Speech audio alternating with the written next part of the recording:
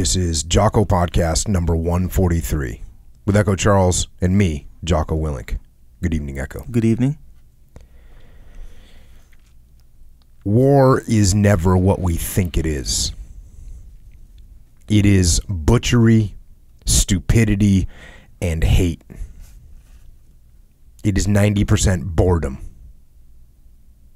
It can be horrible beyond anything you have ever imagined. It can also be ludicrous and absurd and technologically refined. Tragically, its lessons are always forgotten, only to be refought on still another battlefield.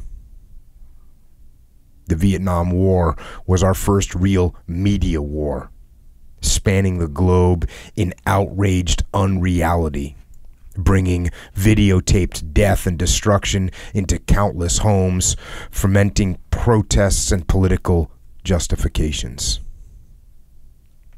Affecting the world's generation, it shattered our dreams of abstract morality, and in horrible reality, re-educated our youth to a third world of suffering they had never known and had now felt deep within their own countries worldwide. Vietnam was a symbol of the times. The best of hopes turned inside out, a fear of no return. But for me and many others, the Vietnam War was much more. It was, in a moment, our survival and death. In primitive sophistication, our destruction and rebirth. It was, in short, a long imprisoned cry of what we all were not.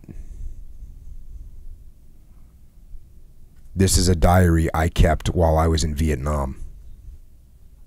It is, for the most part, unstructured, as many of us were. But all of it is true. History, someone once said, is trying to tell the truth through the most acceptable lie. But this book is not about history. It only tells the truth as far as one person felt it. A frozen spark of time embracing one American soldier in a Southeast Asian war.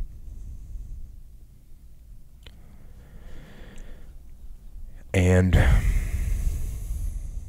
that right there is the introduction of a book. It's a diary, and it's written by a guy by the name of Peter Nash Swisher, a man that was born in Oxford, England.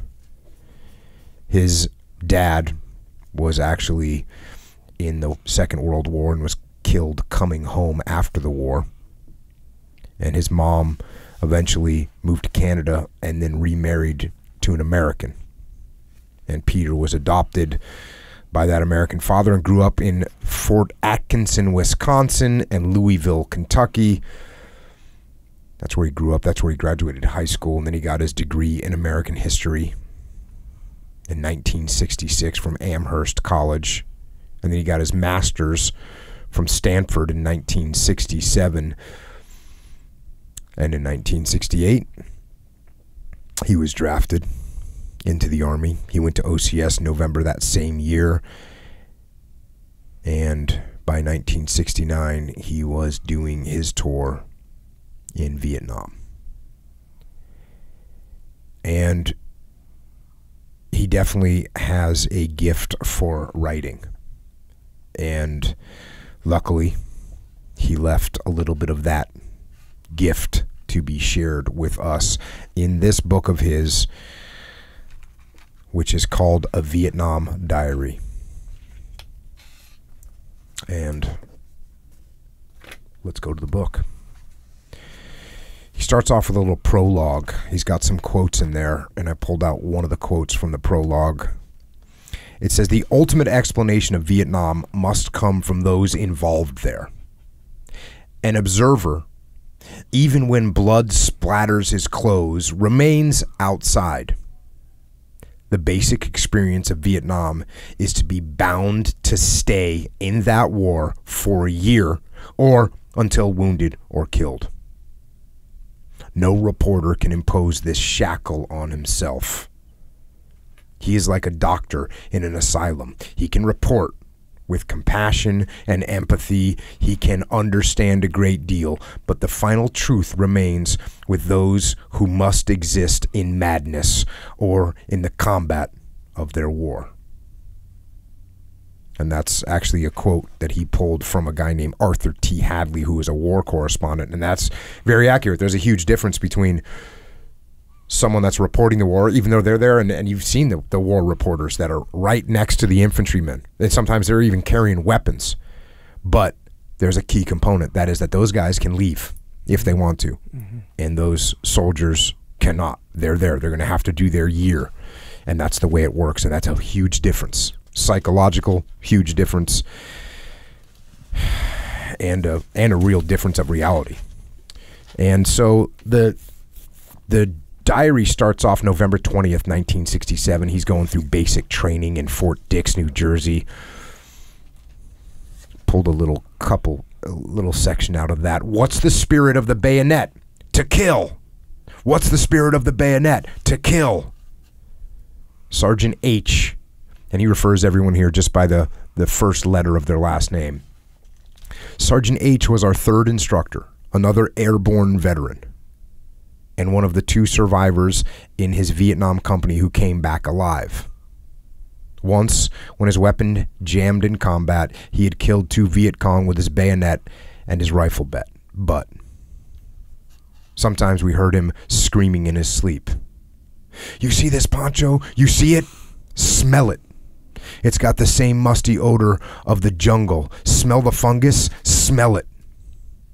I wrapped up a lot of bodies in these ponchos, you goddamn stupid trainees. You'll see, you'll all be over there.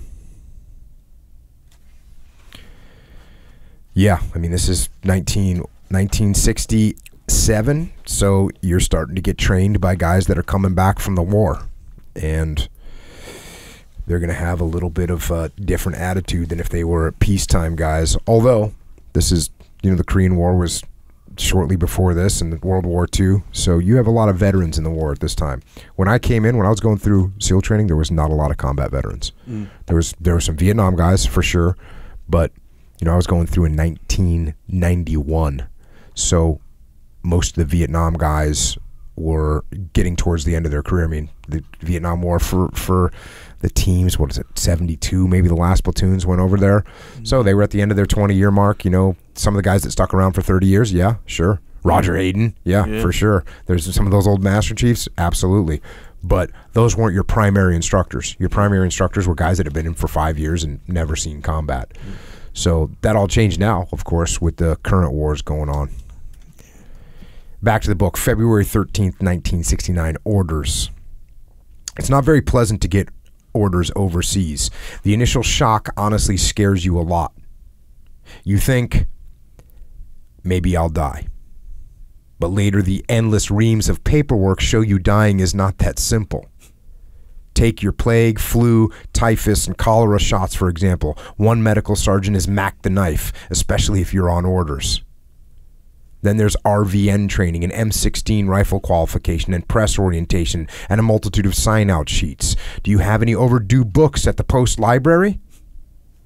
You think, yes, I do have an overdue book. Will they still send me to Vietnam if I keep it hidden under my laundry bag? June 1st, 1969, the last night. Before the plane leaves from Travis, you are together for the last time, stoic and brave. At least that's how it is in the movies. In reality, you are sick at heart, in the mind and belly. You talk of the past, pretending, but knowing what each suffers silently. It isn't very pleasant or romantic at all. Why are we such stupid people? She sobs, tears on sweat, body close. You love her fiercely. Your country is another question entirely.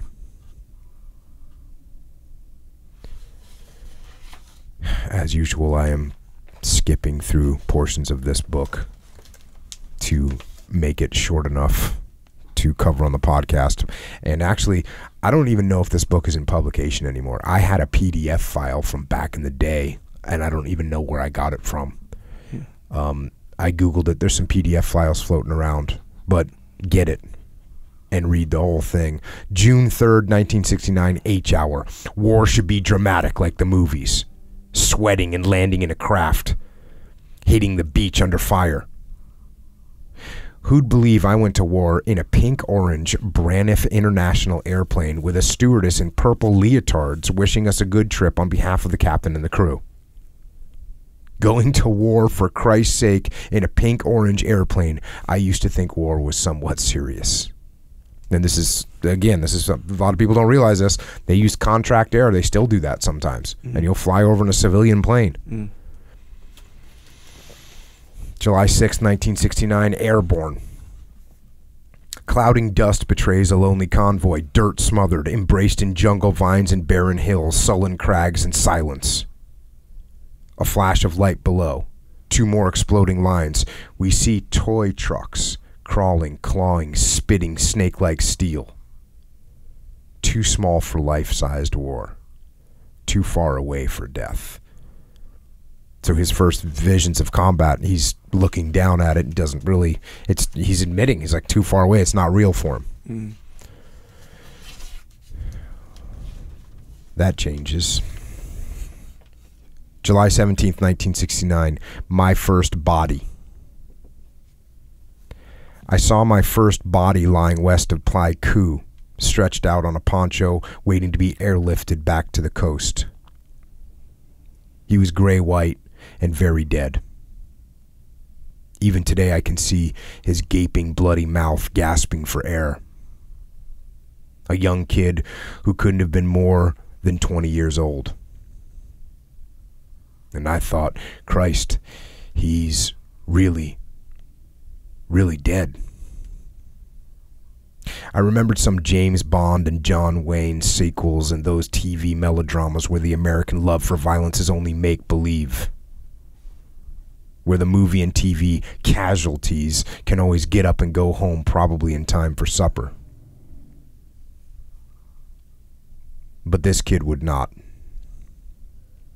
He would make Walter Cronkite's CBS News report as just another figure, changing 229 American battle deaths reported this week to 230 instead. And then everyone, including the president, would turn to watch the Monday Night Football game on Channel 5.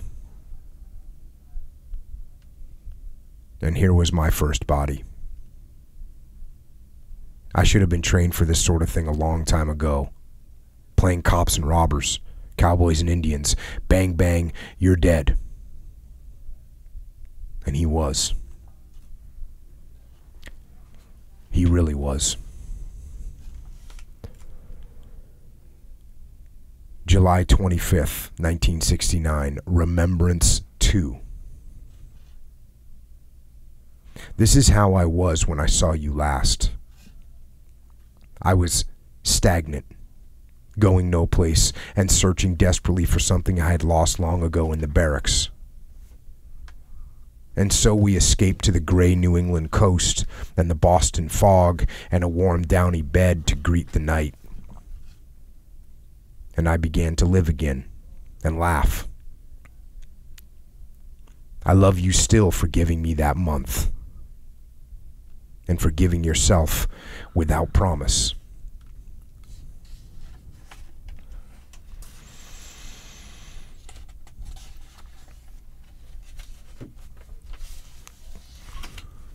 August 11th, 1969, news item. It was President Nixon's first visit to Vietnam as president. He insisted on going to Saigon rather than Cam Ranh Bay, the huge supply base. Cam Ranh Bay doesn't count, he said. That isn't Vietnam.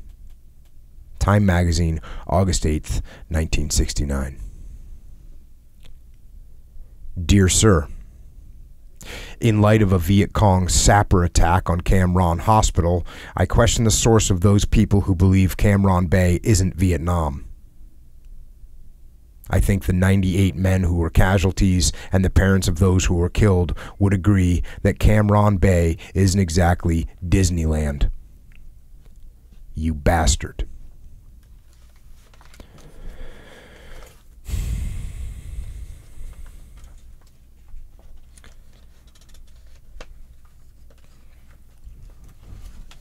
September 1st, 1969.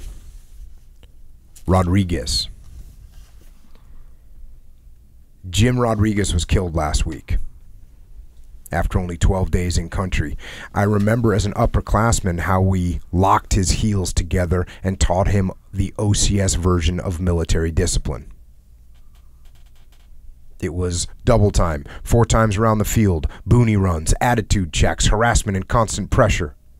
Physically and mentally, Rodriguez never broke. A matter of fact, he met our challenge one better and went on to airborne training, briefly serving later as an airborne instructor. I wonder how much we really influenced Rodriguez. We showed him how to play soldier, but no one ever taught him how to play war. It's hard to play games with dead men.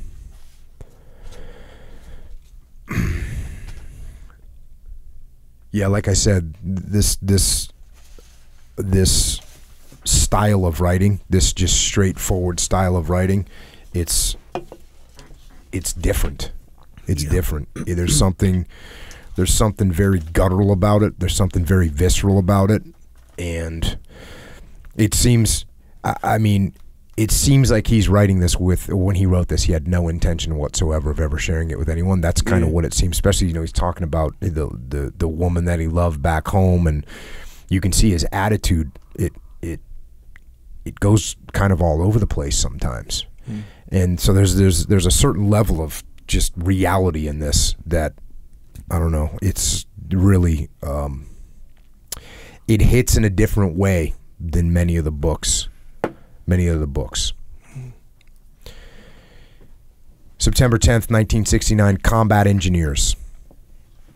Bronze backs bent to bridges, culverts, picks and timber trestles. Sweat and grime and death by hidden mines and snipers. Construction, repair. And when will you fix my air conditioner? Ask headquarters. Again, you know, I know I've talked about the engineers that worked with us in Ramadi and how incredibly hard and dangerous that job was. Those guys were heroes. Like, you couldn't even believe what these guys were doing. And this is just the same exact sentiment there. You know, I just said engineers. He says combat engineers. That's exactly right. It's combat engineers. 100%. September 11th, 1969, artillery. Cannon crashes eastward. Magnificent, terrible thunder. Bright flash, night bordered. A surging mass explodes in thunder. Pageants of fire. Again, in savage awe, we celebrate the festival of death. September 20th, 1969, a heavy load. On the way back from Quy Nhon yesterday, we stopped our Jeep to help an old man with a heavy load which had fallen by the side of the road. The old man was carrying home the remains of his youngest son who had died during recent fighting along the Cambodian border. The Saigon government, he said, had provided a free coffin and transportation back to his village, but the truck had lost an axle 5 kilometers down the road. This wasn't his first tragedy. He told us that his eldest son had died 2 years earlier in the assault on Hue. But he never saw that son's body since he was a Viet Cong. He was an old man, he said, heartbroken and ignorant. He had lost 2 sons, drafted to fight on different sides of the war. And even now, he didn't really know what they had died for. Yeah, we hear that about the Civil War in America, that you'd have brothers fighting against brothers. Yeah. And, I mean, clearly this happened in Vietnam, but you don't think of a guy that's given up one son to each side and they're both dead. September 24th, 1969, a night. The heavens lie beyond us void, yet filled with substance, light and form, infinity. From nothing, all exists. As billions age our world, not yet a grain of sand, in mighty awe, the universe endures. Mortal, weak and woman born, look beyond the sky some clear and cloven night, by land's end meet the sea. Embrace the stars. In infinite conceit, deny from nothing all you feel. And celebrate the overmind, original primal force, the birth of all that is.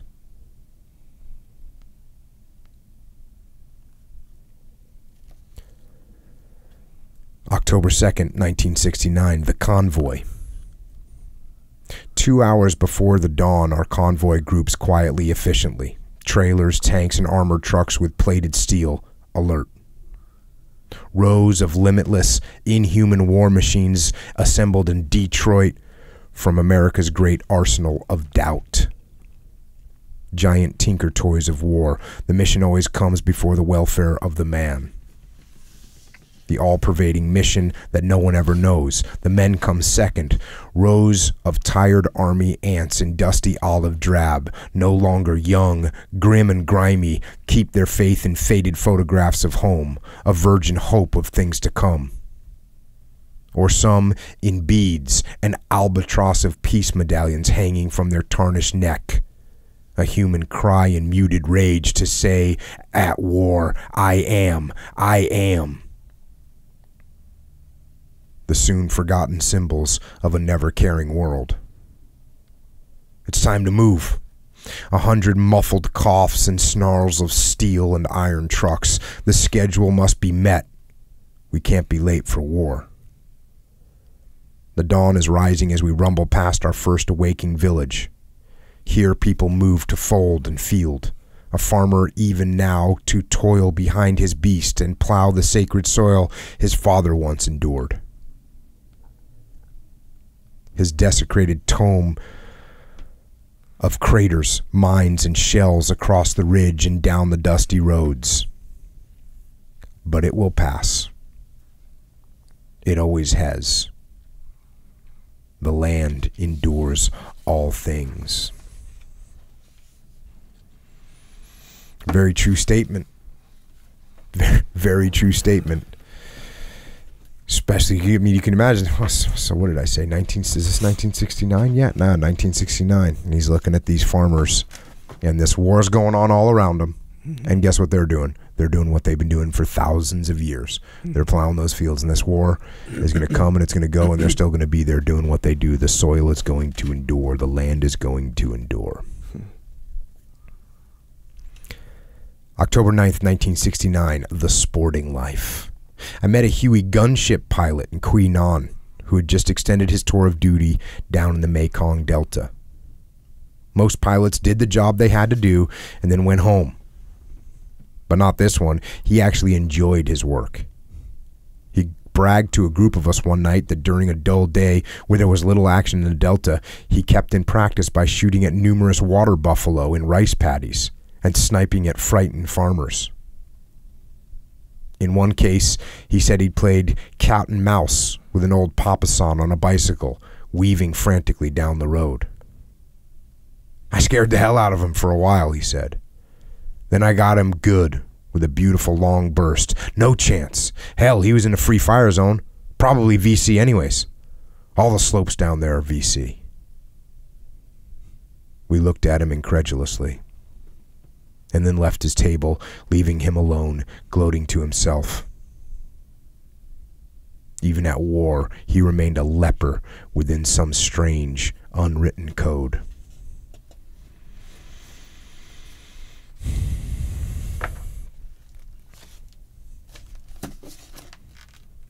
October 10th, 1969.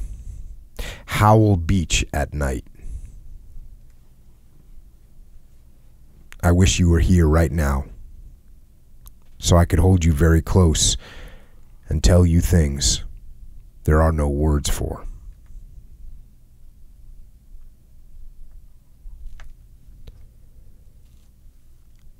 October 14th, 1969. Home 1.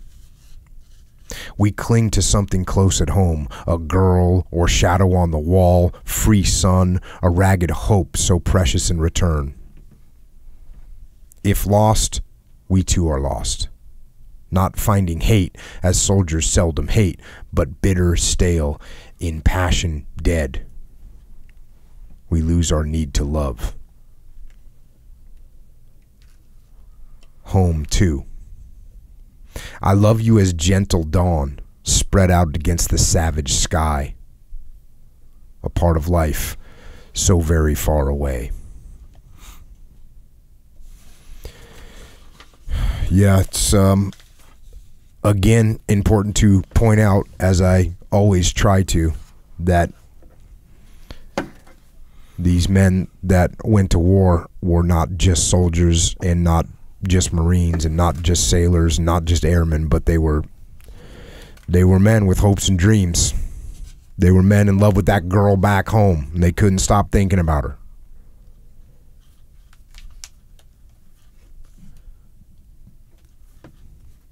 October 23rd, 1969. May.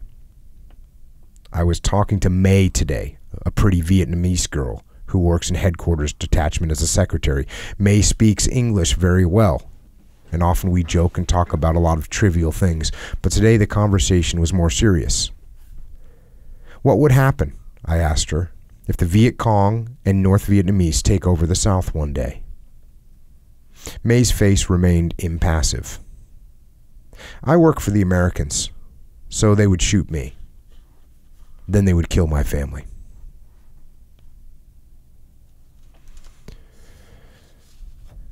And that is the reality. And that's the reality that, you know, when ISIS came into Ramadi after we had left, about 7 years after we had left, and after Ramadi had been peaceful for about 7 years, and ISIS came in and took it over. So one of the first things that they did was anyone that they knew had worked with coalition forces at all, they got murdered, and their families got murdered. And from what the information that I received from my contacts over there was about 500 families were murdered. All of them. So yeah, if you're going to go into a country and you're going to work there and you're going to support some of the people, make sure you stay there until the job is done. November 2nd, 1969. Slopes and Dinks. He was a young buck sergeant from Alabama, proud of his artillery days at Fort Sill, Oklahoma, and proud to defend America from worldwide communist aggression. The Vietnamese communists, in his eyes, were subhumans. Anyway, Slopes and Dinks, who felt no human emotion and therefore who could be eradicated as swiftly as possible without regret.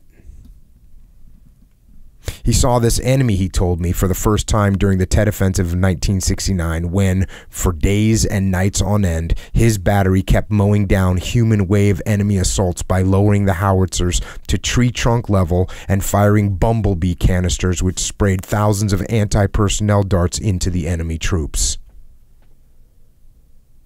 But still they kept on coming. One wave after another. On the night after the last attack, he went out with a small patrol to survey the damage and found hundreds and thousands of the enemy dead. But he also found frightened young boys and young men who had died clutching one another in terror, or who had died trying to bandage each other's wounds.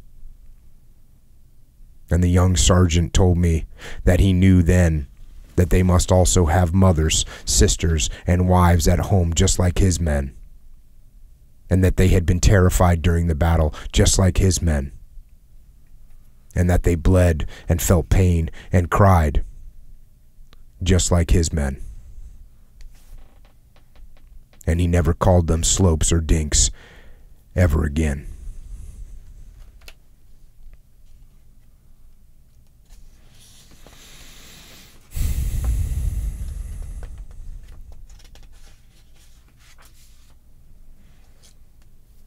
November 21st, 1969, Sydney, Australia. After 6 months at war, a 10-day miracle. A beautiful, heavenly city on the bay, the frontier spirit with a wry sense of Aussie humor, drinking a schooner of Swan lager with new friends, invited everywhere, a genuine Australian openness, upfront and honest. The bay and the opera house, Bondi Beach, riding the waves, the restaurants and nightlife, incredibly beautiful, tall Australian girls, disarming and very real. Not afraid to be themselves, to disagree, outgoing and direct, deep and beautiful, like their city. Sydney, Australia, the reality of heaven, treating us as people again and true friends, making us feel more at home than home itself.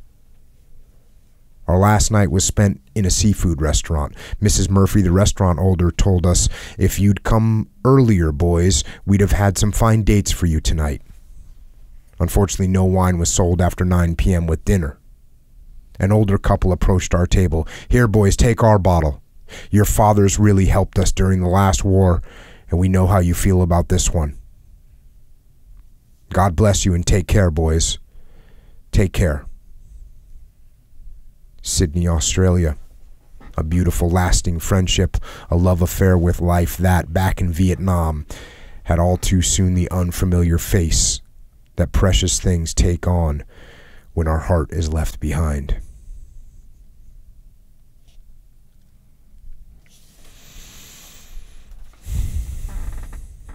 Yeah, I've been to Australia and it's awesome, and I can't even imagine what it would be like going from the Vietnam War into Australia for 10 days of leave and to have the Australian people just be awesome. So to the Aussies out there, thanks for the support. December 19th, 1969, incoming. A dull thud, muffled close, growing fearful, thud. Followed twice, another crash, Christ, body, feet, flailing, hands in sweat, waiting, crash. God, oh Jesus, crash. Receding thud, waiting. Still waiting. Not you, thank God. Move your head. Not you. Move your arm. Not this time. So there you go. That's incoming. That's waiting for. That's when you hear it get launched and you know it's coming. That's what it is. When he's saying not you, that's like he's checking, dang, is that yep. Move your head. Got hit? Nope, not you. Move your arm. Not this time. We're good. Yeah. January 22nd, 1970, dispatch at 11:45 hours, 10 kilometers northwest of Hoi Nan, a 16-year-old youth from a nearby hamlet entered Than Quet hamlet and threw 2 fragmentation grenades into a group of children and Marines of the USMC Combined Civic Action Platoon 237. There were 4 friendly killed in action Vietnamese children and 15 wounded in action, 11 Vietnamese children and 4 United States Marine Corps. The youth who threw the grenades escaped. That's just that snapshot of what you're dealing with. There you are in a civic action platoon out there trying to help out, and a 16-year-old kid comes and hucks 2 grenades and wounds 11 of the little kids you're trying to help and 4 of your men. And that's what your life is.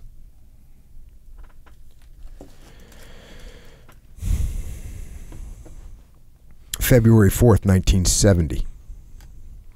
Small and pleading eyes, our combat medic with all his tubes and bottles could never heal that gaping wound, nor still your fearful cry. Jesus, God, what a petty, callous war when armies clash in hate to disembowel a child.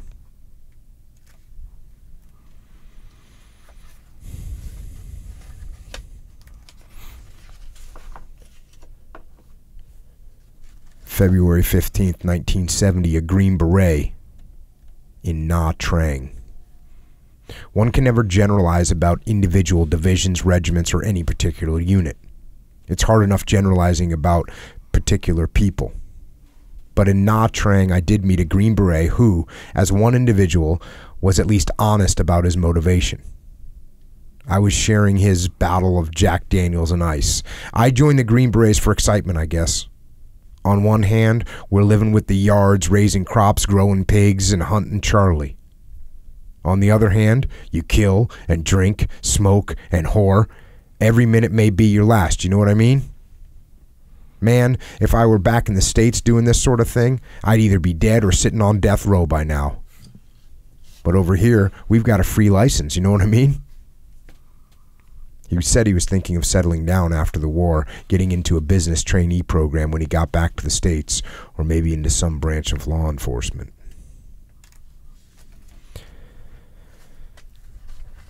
Yeah, war is suited to some people, for sure.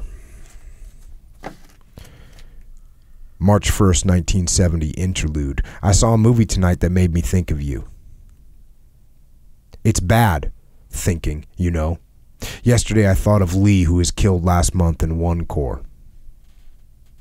The movie was one of the few we saw together last year. How different seeing it again, alone, sitting in the sand, at war. It made me think of our own interlude. Why we could never accept less than we had, and would never have again.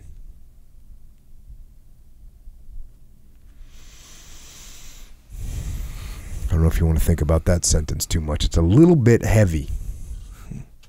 Why we could never accept less than we had and would never have again.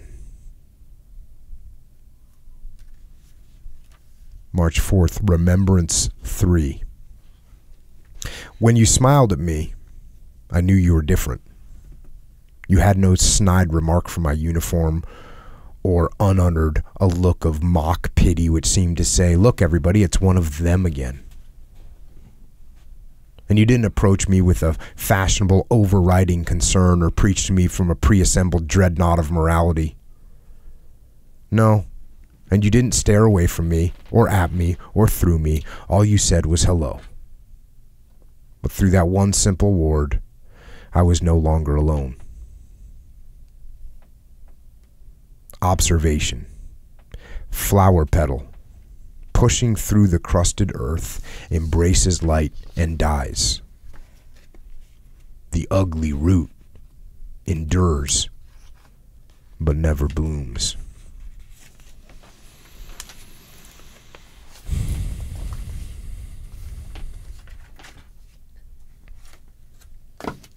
March 14th, 1970, the Provost Marshal. Jeep stealing in Vietnam was a national pastime. The Vietnamese nationals had acquired chain cutters and became very adept at Western auto mechanics, with special emphasis in jump-starting the engines and removing all serial or identification markings with lightning speed. Even the shore-bound Navy installations took great delight in their midnight requisitions of Army material. And the Green Berets from Nha Trang had on one occasion brought in a CH-47 Sling helicopter and airlifted away a brand new vehicle that was apparently impossible to obtain through ordinary supply channels. Yes. The new Provost Marshal at Cam Bay decided to do something about these thefts and implemented a stern directive from the military police to all personnel who had their vehicles stolen. They would now have to write an extensive report in triplicate to the Provost Marshal explaining the surrounding circumstances and further appear before a board of inquiry, remaining liable to possible Article 15 or court-martial proceedings for negligently allowing these thefts to occur. These orders were to take effect by the Provost Marshal's directive on March 11th. That would really take care of the problem, the Provost Marshal promised the General, by the sternest measures and prompt prosecution of any negligent offenders. On the morning of March 13th, the provost marshal was seen walking to work. Someone had stolen his Jeep. Yeah, I like that. Good little story. There's that stuff definitely happens. My Seabees were quite good at that. So in Task Unit Bruiser, we had Seabees, the construction battalion. They're Navy guys that do construction, but they also have combat skills. So their motto is "We build, we fight." And they should have another motto that's like, "We get things if you need them." So my guys were awesome at that, and they were also awesome at everything else they did. But it was nice that when I needed something, they would find a way to acquire it. Thanks there to you, Bruiser Seabees. All right, March 15th, 1970, graffiti. And he's just got a list of graffiti here. Lifer, 986 days in a wake-up.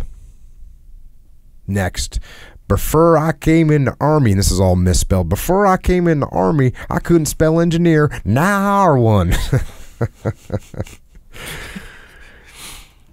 Here's a good one. The U.S. Army, 184 years of tradition unhampered by progress. The Army's like a rubber. It gives you that false sense of security while you're getting screwed. It's not a real war yet. We're just 550,000 military advisors. Fighting for peace is like screwing for chastity. Share in the fright with freedom. Go home with a friend. Next, give me your hearts and minds and I'll burn your fucking hut. Next, war is hell, but a year without a woman is a real bitch. Next, how come we can get to the moon, but I can't get home? Next, those personnel with short stacks and low manifold pressure, please taxi closer to the urinal. Next, Yassarian lives. That's a little shout out to Catch 22, the book. Next, would the last American soldier leaving Vietnam please turn out the light at the end of the tunnel? I think that's in reference to the fact that the higher-ups kept saying that they could see the light at the end of the tunnel. You know, we're coming. We're getting there. You're starting to see the light at the end of the tunnel. March 19th, 1970. Love, L-U-V. We once had a little puppy called Love. She was the company mascot and dug just about everyone. She was one of those beautiful little creatures who hadn't ever learned to hate or fear. She trusted everyone. Love trusted the sergeant, too, even though the sergeant wanted her wasted as a damn nuisance. So Love never came home with us. But neither did the sergeant.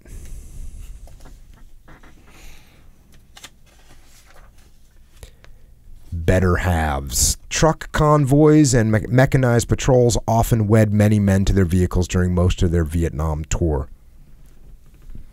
The names of such better halves included, so this is just the names of a bunch of different vehicles: Battlin' Bob, Psychedelic Flower, Old Faithful, Roadrunner, Acid Rock, Hell for Certain, Puzzle Palace, Pusher Man, Grim Reaper, Iron Butterfly, Grass Bender, Artful Dodger, Moratorium, and Malfunction Junction.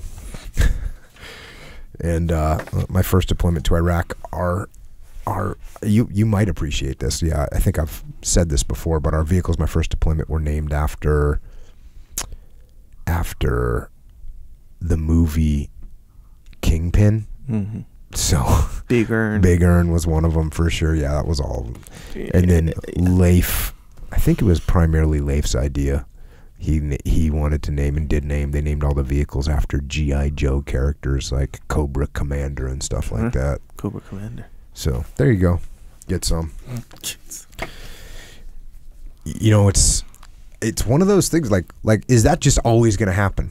That's what I was thinking. In 300 years, if you have a war and there's some kind of vehicle, do you just name them? Yeah. Whatever kind of cool names you can give them. I think it's because it's a little point of control that you have, even as a frontline guy. Yeah, like that you can do, and it's cool. Yeah, it's like kind of gives your war a little character. Yeah, like it's a little fun thing you can add, like, you know how the patches situation or you know, just all that stuff. or SEAL House BTF, kind of thing. It's like to kind of deviate from the war, almost in your own like little group. It allows us for a little creativity. Yes, yes. It's funny because naming vehicles was good, and I remember. So we used to number the vehicles 1, 2, 3, 4, 5, 6, 7, or 1, 2, 3, 4, 5, 6, or whatever. 1, 2, 3, 4, 5. There was a problem with it though, because the vehicles aren't always where they're supposed to be when you get chronologically. Right. So you'd go, oh wait a second. So you'd go out and get in the number 3rd vehicle, which was number 3, but you weren't supposed to be in that vehicle. Number 3 vehicle is number 6 in position right now because they got scrambled up while they were maneuvering. Yeah. So that's why we ended up. I told the guys, name the vehicles, no numbers. Yeah. That's what they did. Named them, and they named them after Kingpin. Yeah. Yep. I think there might be a picture of there's definitely some pictures of my first deployment in the dichotomy of leadership book, but I want to see if you can see any of the vehicle names written on the side. Zev was one of the ones that I saw. Big Zev. Yeah, not in the book, but one of the pictures they sent me. That's from Ramadi. That was Big Zev. I think that was actually our big giant war pig. I always liked I think it was the Marine Corps had a big 6x truck. They had War Pig. That was a War Pig. I always liked that one. I mean, that's kind of a given that you're going to have it. No, there's no names on that vehicle. Check. Amen. Next, March 20th, 1970, the two fronts. The kid was caught out in the open by a stray mortar round. They don't make coffee the way they used to, the businessman said. And those kids with long hair? Jesus. The impact cut off his arm, the lower half of his right leg, and blew off half his head, oozing red-black blood into the sand. He was 19 years old and from Ohio. Well, the president must know what he's doing. He has my full support. Where the hell is the waitress? The kid only had 2 weeks left in Vietnam. 3 days before, he'd already framed a copy of his orders home.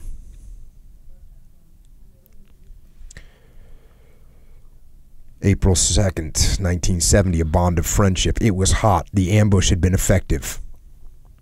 Out there in the brush, there was little protection from sight or hail of gunfire. The soldier caught sight of his buddy, seriously wounded. Sir, please, let me get him, please. The officer, well aware of their deep friendship, hesitated and then said, go, but it's not worth it. Your friend is probably dead, and you may get killed trying. But the soldier went. Miraculously, he hoisted his friend onto his shoulders, and under heavy fire, the two of them stumbled back into the trench. The officer looked tenderly at the would-be rescuer. I told you it wouldn't be worth it. Your buddy is dead, and you are badly wounded. I know, sir, the soldier replied, but you're wrong. It was worth it. Because just before he died, he looked at me and said, I knew you'd come. It didn't matter that day that one man was white and the other black. Thank you, God, that out of a hellish war, we can still learn the meaning of true brotherhood. Chaplain Donald J. Robinson from the 101st Airborne Division. That's where he took that story from. When you were kind of jumping back and forth to like, oh, coffee isn't made with these two, was he like just comparing? He had, I should have described it a little bit better. He had one set of the stuff that was taking place in the civilian world back in the States, he had in parentheses. Yeah. So while this kid is getting ripped apart by a mortar round, back in America in parentheses, it just says, oh, hey, where's the waitress? Yeah, like mundane and you can imagine how, that's, I think even during World War II, the guys were over fighting, but at home, like everyone was focused on the war effort. Yeah. And they were rationing and they were building. I mean, they changed factories to start building planes instead of like civilian cars. They built warplanes and they built bombs and they built ammunition. They built guns. Like the whole country was focused on it. In Vietnam, that wasn't really happening. It wasn't really that same situation. If you got drafted, your whole world freaking went upside down. But if you didn't get drafted, you were going to live your normal life and go work your job and live normal and go to the restaurant and ask where the hell the waitress is. Yeah. That's similar to what it's like now. I mean, actually, that is what it's like now. And I've talked about that a bunch of times. Talked about it with Sam Harris. You know, like the wars that we have right now, there's a vast majority of the population of America, it doesn't affect them at all. It literally doesn't affect them at all. Yeah. Because it has had no impact on the food that you eat, the gas that you use, zero impact. Even the way you travel, like, okay, you could say, well, you know, we used to be able to, and I don't know how much you traveled before 9/11. I traveled a lot before 9/11, and you know, it was a lot easier to travel. It was a lot quicker, and the flights always seemed to be happening. It was just an easier deal. Yeah. But now TSA's dialed in enough when you get used to the program and you whatever. It's not that big of a deal. It's not like your freaking life is. It's not a big deal. Yeah. So really, the wars that we're going through right now for people that are detached from them. So, I mean, obviously you got military and you got the families of the military. Yeah, sure. But once you step outside, you know, you step 1 or 2 degrees away from that, you could be living your life. And if you didn't see it on the news, you would never, ever know that there was a war going on. Yeah. And that's, and I think the reason he wrote that was because that's talking about now from the perspective of like when you're in the war, you're thinking about those people that they're not even, that's not even affecting them. Yep. Occasionally they watch the news and go, oh, there was someone else killed. Okay, can you pass the mayonnaise? Yeah. And even how, like, if you're not engaged in it, it's like, you know, just how you say when you're watching the news, that's when you see it. And even now, like when you watch the news, you're like, oh, wow, you know, that's too bad that that's happening literally the moment the news goes off. And I'm not talking about the war stuff. I'm talking about everything on the news, really. Because, you know, I don't know, a car accident or something good. Well, the news cycle's getting so ridiculous right now. Oh, yeah. The news cycle's completely ridiculous right now. And it's no big surprise that why people listen to this podcast, why people are listening to all podcasts, why people are watching YouTube videos that are 2 and 3 and 4 hours long. Yeah. Why is that? Because they want to have a little bit more depth to what they're hearing. I was on the airplane. I got done. You know, they make you put away your computer. And so I turned on the news because it had streaming cable news. Yeah. And I turn it on, and I mean, I'm going, when do they turn on, when do they make you put away your computer? 20 minutes? I had 20 minutes left. Mm-hmm. And in that 20 minutes, there was like 2 sections of commercials. Actually, there might have been 3 sections of commercials that are all like 4 minutes long. Mm-hmm. I was getting so mad. I'm thinking to myself, bro, I just want to know what's happening, and you got to show me another commercial about some mattress company or what. I mean, just trying to sell me stuff. And then it goes back to the coverage, right? It goes back to the coverage, and the coverage is people yelling at each other. There's no conversations happening. Yeah. It's, and I've done plenty of news bites, whatever it's called. Yeah. And you compared to a podcast, it's a joke. Yeah, it's like a joke. It's literally nothing. That's why you know, Elon Musk going on to Joe Rogan and talking for 3 hours. You know, that's a whole different story. Yeah. That's a whole different thing. Yep. And I kind of think that's the beginning. That's that's sort of it's the beginning of the end. End of some stuff. The end of some stuff and the starting of some other stuff. But that when you just can turn on the news and it's over that quickly, and it doesn't bring you anything other than literally the headline. Yeah, it's just the headline, which a lot of times is misleading on purpose.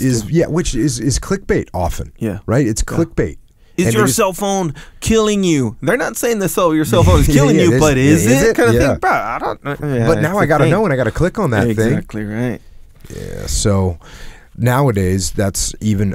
You could say that's probably even worse because there's so many. And plus, not to mention, back then, if you were going to watch, you know, my dad was telling me this the other day that back in the day, they had you know, everyone watched, like he mentioned Walter Cronkite in this.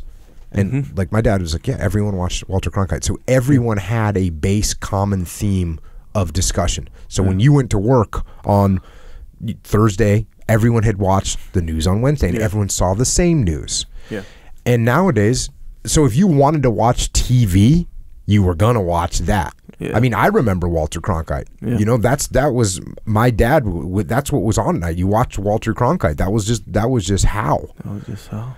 And now you can go home and never watch the news. So you can be completely, you know, not only, you know, it's one thing to say, hey, the news is over about the war in 30 seconds and I don't think about it anymore. You can just never even watch it. You can just watch Instagram videos of car crashes or what other dumb stuff do you watch on Instagram? Drunk girl fails. Drunk girl fails. Yeah, let's watch 30. Well, I've got an extra half an hour. I'll watch a half an hour worth of drunk girls fails, and they're funny and they're entertaining, and they.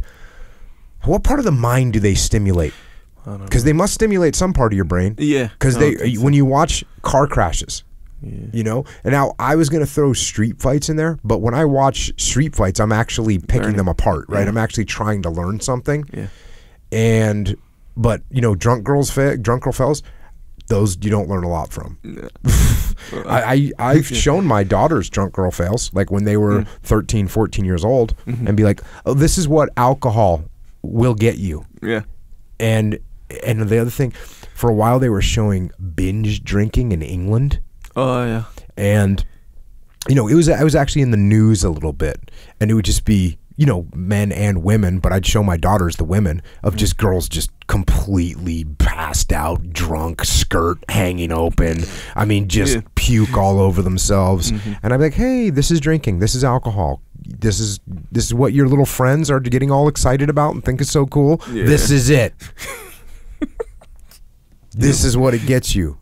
Puke. So good tool. So you can totally avoid. You can basically customize your information flow into your brain to whatever you want. Yeah. And I'll go one step further and tell you that the algorithms that YouTube is putting ahead of you, in front of you, so when you get done watching one YouTube video of a drunk girl fail, what pops up? 9 more drunk girl fails that are ready for you to watch. So they've got an algorithm that's actually going to just lead you to stupidity. Yeah. Right? They should put, instead of putting advertisements, they should be like, okay, for every 4 really dumb YouTube video you watch, you should have to watch at least 1/4 of that compiled time into something that's going to teach you something about being a better human being. Yeah. I don't know how good of a business model that would be, but it's a good idea, kind of in theory, I guess. You got to get beyond just thinking about money, Echo Charles. Yeah, no, I dig it, man. I dig it. I'm not saying they shouldn't. I'm just saying that's why they won't. But yeah, yeah. It's like right now, because right now they're trying to put these limits on time, or I think the social media people are saying, hey, we're going to help you monitor your time that you spend on social media. So there'll be like a little thing that pops up and says, you've spent 40 minutes on social media today. Right. Yeah. Because you're right. You know what they're not going to say? You reached your limit. You're done. Yeah. They're not going to say that. They're not. And they're not going to say, hey, you watched 9 stupid videos. Now you got to watch 3 educational ones that make you smarter. Meanwhile, they're going to show you the time of your consumption. Right next to the next video that they made formulated on what you like to watch. They're the thing that's completely irresistible to you. Yeah, that's what they're going to do. The thing that you gotta watch, a drunk girl failing. You can see her, and she's like standing on the edge of whatever, and you know it's going to be a good one. Yeah, traced in like red with exclamation mark, or point. You know how they do that, where it's like, oh, it's so exciting. Yeah, so exciting. I see what you're doing. Can't fool me. But yeah, so you can be completely, the point there is you can be completely disconnected, especially now, completely disconnected with the reality of the world. All right, April 4th, 1970, Colonel S. Many officers and NCOs in Vietnam know their business. Even though they hate the war, a war not of their own making, they really take care of their men and don't give a damn about frontline formalities. All they want is to get as many of their men back alive as they can. The men deeply respect these officers and NCOs, and justifiably so. So there you go. A little bit of leadership here. Taking care of your men. Back to the book. Other officers are little people with rank and authority and little else. They cannot command respect by their actions, so they must command by this respect verbally. And for petty offenses, for haircuts, polished boots, and frontline salutes. Colonel S. was one of these men, a little puffy hamster man who would not hesitate to lick the general's boots on any occasion. And he had the audacity on numerous occasions to lambast various troops for their sloppy haircuts and uniforms at the base PX. Such troops had just come in from the field or from a long, exhausting convoy and had not seen the likes of a shower, much less a barber, in a number of weeks. They always looked at the colonel in total disbelief. And then, comprehending in a long imprisoned rage for this antiseptic staff toady. Colonel S.'s written directives were likewise incomprehensible, unnecessary, wasteful, and, in a word, unbelievably stupid. Many of us thought that Joseph Heller's Catch-22 was an unreal parody about war until we met Colonel S. One night, some Viet Cong sappers blew up our petroleum storage dump, and it was incredible. It was an incredible blaze for 3 days and nights. Anyway, after the immediate attack, Colonel S jumped out of his Jeep, grabbed his .45 caliber pistol, and went chasing after the VC, hell-bent for musty leather, stumbling over the sand dunes like a long-retired prop man in a John Wayne war movie, attempting a futile and embarrassing comeback. We all sort of hoped that the Viet Cong would follow the logical rules of guerrilla warfare and leave one sniper back to cover their escape, waiting for the much-beloved staff colonel to come panting over the hill. But no such luck. Apparently the VC knew all about the colonel and wanted to leave him right where he was, and who could blame them?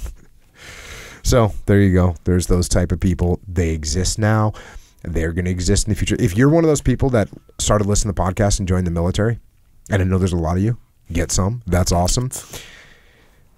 When you, don't think that every officer you meet is going to be one of these guys that takes care of their men and doesn't give a damn about frontline formalities and is deeply respected. That's not a majority. Now, this other knucklehead, the guy that's licking the boots of the general, that's not a majority either. But they exist. They're there. April 9th, 1970, waiting. Waiting is 90% of the game in Vietnam. You keep busy. You do your job 24 hours a day, 7 days a week. Occasionally there's a half day off, a stand down, or 10 days of R&R outside of Vietnam.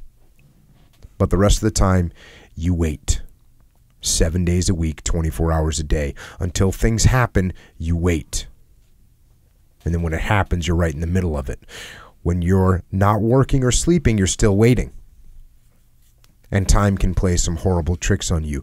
Vietnam may be a one-year tour for most soldiers, but they have actually spent many more years there than they care to talk about. Time in Vietnam slows down almost to a stop every minute of every day. The Vietnamese have lived with this phenomenon for centuries, but the Western soldier cannot. Your last 2 weeks in Vietnam, like your first 2 weeks, are measured in months, and you're especially paranoid about getting hit during these last 2 weeks, and you wait. Your off-duty time is short-lived and very precious. With a 24-hour day and a 7-day a week, it is the only time you have to blow off your stress and anxiety, your loneliness, fear, and frustration. Sometimes you can almost, but only almost, forget the war. During this time, we grew together with our friends. We shared each other's hurt and pain, our love and hate for home and war. We got to know each other in a very deep sense, maybe better than our wives or girlfriends ever would. We talked philosophy and we talked nonsense. We laughed and we cried. We learned to live and grow. We looked back and we looked ahead. We talked about changes in us and in America. We committed ourselves to both. Without these friends, Vietnam would have been much worse than it already was. Our friends made this waiting bearable.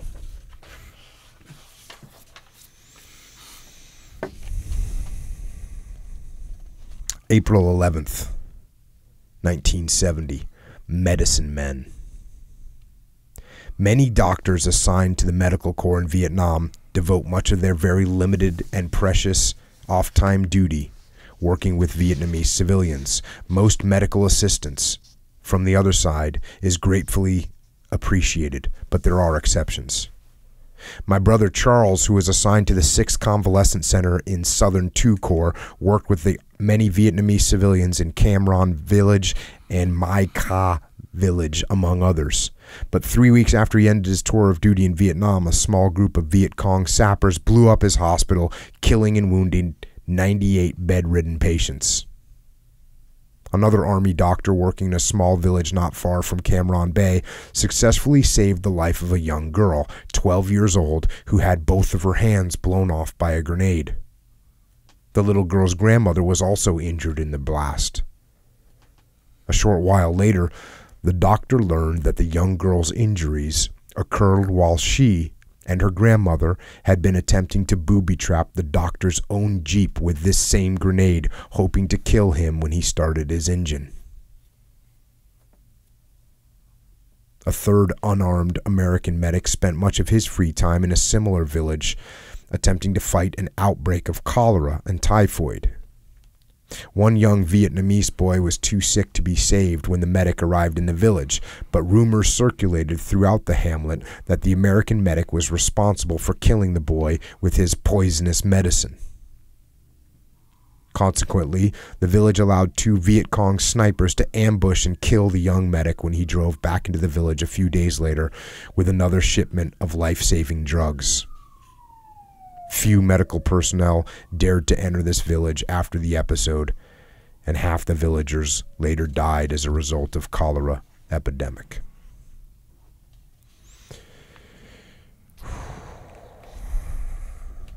Yeah, this is, I was reading last night. I was actually reading an interview with David Hackworth that I've read it before, but I was reading it again. And one of the things he said was that the goal, because he was going through the numbers, and we'll do this interview on the podcast. I'll bring it in. But he was talking about how much bombs we dropped on Vietnam. So Vietnam's about the size of California. And we dropped more bombs in Vietnam than got dropped in all of Europe during World War II on both sides. So both the Allies and the Axis, all bombs put together during all of World War II, in all that area, there was more dropped into just Vietnam. And what someone said was, he's quoting a general that said, hey, we're going to bomb them back into the Stone Age. And what he didn't realize is that they already were in the Stone Age. These people are living, they're farmers. They're working, they're basically in the Stone Age. And so that's my point, is that they're not going to understand this medical treatment. And if someone comes in and starts manipulating their brains and saying, oh, that kid was killed by this poisonous medicine.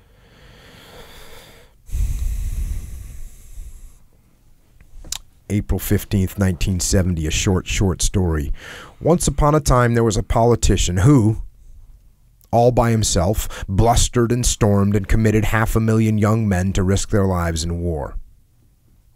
Some fat-assed, power-hungry politician who, in all his potato-face ugliness, had the gall to consider himself a statesman and a man of decision. The American sheep went baa, baa, and the young boys died, and Bulb-Nose lived happily ever after. Kirkmeyer, Lee, Cawthron, Daly, Rodriguez. Just names. Just figures.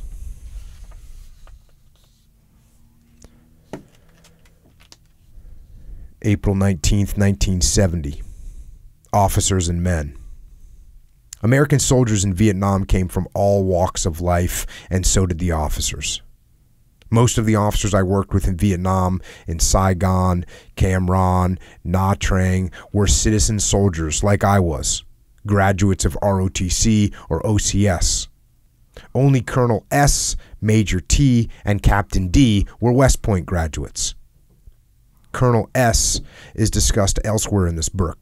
Captain D didn't like going along with anyone, and Major T was a good officer, well-liked, and much respected. 1 out of 3 ain't bad. For 6 months, my superior officer was Major P from the 173rd Airborne, and I couldn't have worked for a better man in or out of the Army. He treated us all like human beings no matter what our rank was, and we were all fiercely loyal in return. Hey, there's a novel idea. That's a novel idea. All these people that ask me, like, oh, I'm taking over a leadership position, what should I do? Here's step one. Treat your people like human beings no matter what their rank are. And look, he says that people were fiercely loyal in return. When Major P left, however, we became expendable to the greater glories of someone else. The Army, like any civilian counterpart, has its equal share of the good, the bad, and the ugly. One of my closest friends in Vietnam was none of the above. He was a stevedore officer, a Pentecostal minister's son, and Zorba, the Greek. He treated his men as individuals, rankless and unique. They did their job with a minimum of hassle, and they loved him. He was their counselor, their friend, and their equal. When he was about to leave Vietnam, his men gave him a symbolic christening in beer and threw him in the ocean. He told them to treat each other just like you'd want the other dude to treat you. The golden rule in a tub full of beer. An inner light forever branching outward. In Vietnam, when most of us were plodding through the absurd, inhuman procedures of the war, he alone remained a man of substance. So again, it's like, treat your people well. April 27th, 1970, a highway accident. Yesterday, we saw the results of what happens when a small Lambretta scooter bus filled with 12 Vietnamese civilians hits a Viet Cong mine buried along the side of a main highway. The mine was primarily an anti-personnel device, used, as the military abstractly explains it, to harass the civilian population. There were a lot of mangled bodies lying there until they were policed up, primarily older people, women, and children. The elder sons and husbands had already been conscripted to take their chances on the conventional battlefield. In America, a big highway accident or related disaster usually draws a huge, morbid crowd to stare and gawk.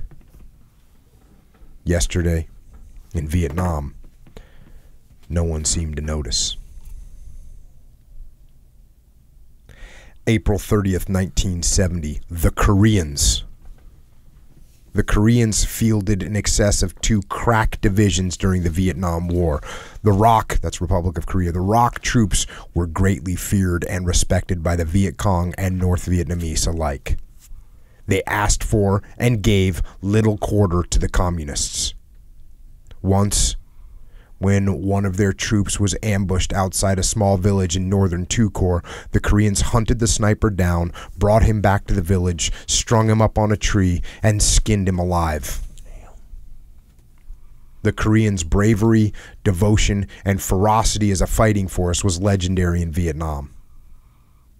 During the Tet Offensive of 1968, every major Allied headquarters and military compound in all of Vietnam was attacked by the communists except one.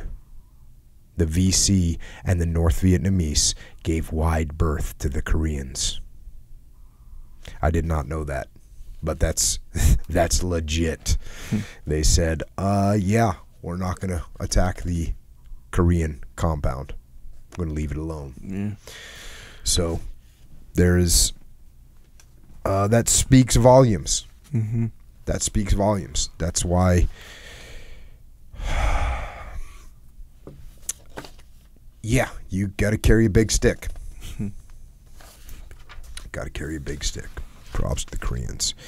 Here's a little poem in memory of a friend killed in action. Is it weakness for a strong man to be moved by inner touch? Must he spurn a lonely blade of grass and damn the ocean's roar? Or must he look at sentimental beauty as a crutch and choose to play the game of pride by calling life a whore? No. I have seen the strongest man defend a withered rose and fall from grace because the people didn't understand. They thought it was his weakness they exploited, I suppose, and killing him in ignorance, they trembled in his hand. May 25th, 1970, Kent State. In the futility and rage over President Nixon's Cambodian invasion, the killing of 4 student demonstrators at Kent State University by the Ohio National Guard mystified many GIs in Vietnam. We felt this outrage too, but we had a hard time comprehending how the press and the nation could make so much of an issue out of these 4 student deaths when we were losing friends and comrades and an average of 250 men killed each and every week. It made us feel, as unwilling participants, that we were a subhuman species, neglected and alone. Forgotten pawns in a confused and God-forsaken war. And we were. On both sides of the ocean. Yeah. I mean, obviously growing up, you actually study. Like when I went to history class in high school, like we specifically learned about the Kent State Massacre, which obviously is horrible. But can you imagine? So 4 these students get killed, these student protesters, obviously never should have happened. But can you imagine being in Vietnam and the whole country of America is up in arms about these 4 students being killed? But every week there's 250 of your friends getting killed. Yeah.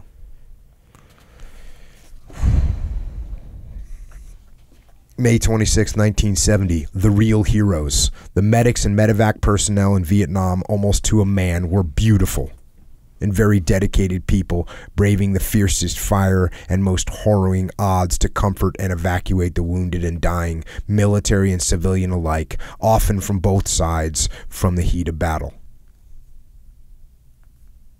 In any war, the real heroes are those who try to maintain basic humanity, time and time again risking their own lives so that others might live. In Vietnam, the medics and medevac people were such men.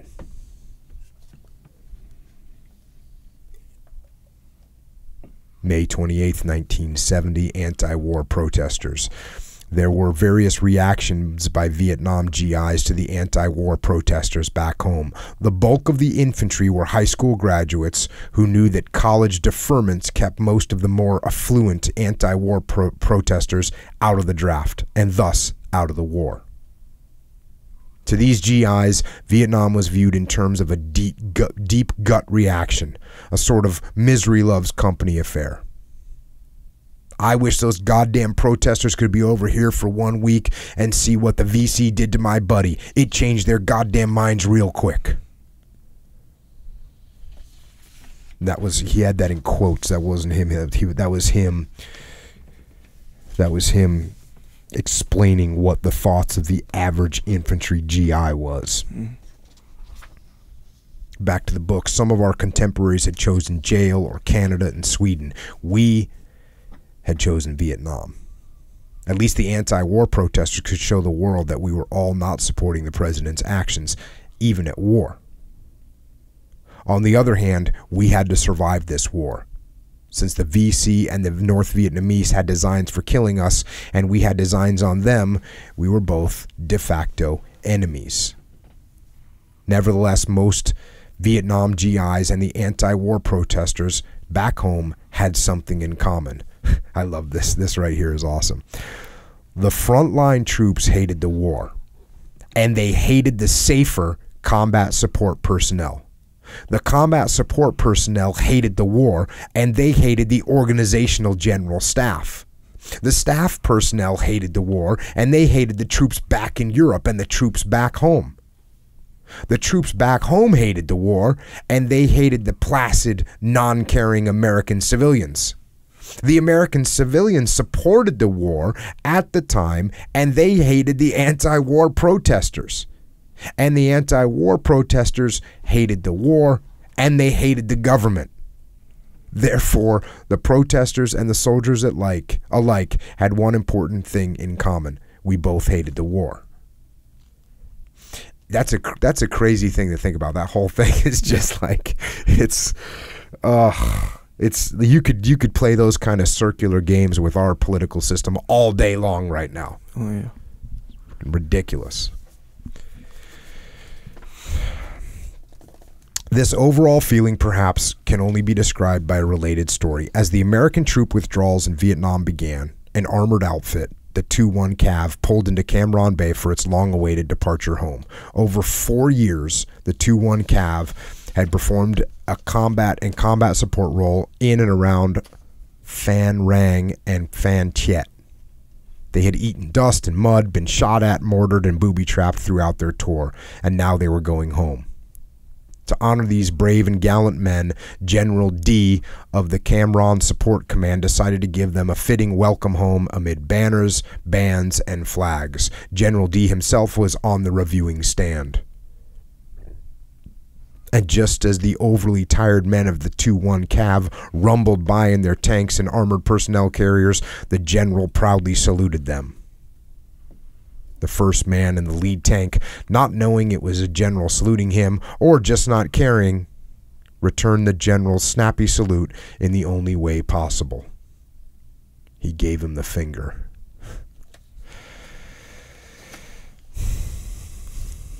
June 6th, 1970, coming home. Coming home, we had to go through American customs, sort of like weary tourists back from a year-long overseas jaunt to the enchanted East. Did we have anything to declare? Not much. Most of our prized PX possessions were shipped home, some having been ripped off by certain civilian stevedores along the coast. So now he's home. June 7th, 1970, Fort Lewis, Washington. A big monster idiot tube welcomed us back to the world.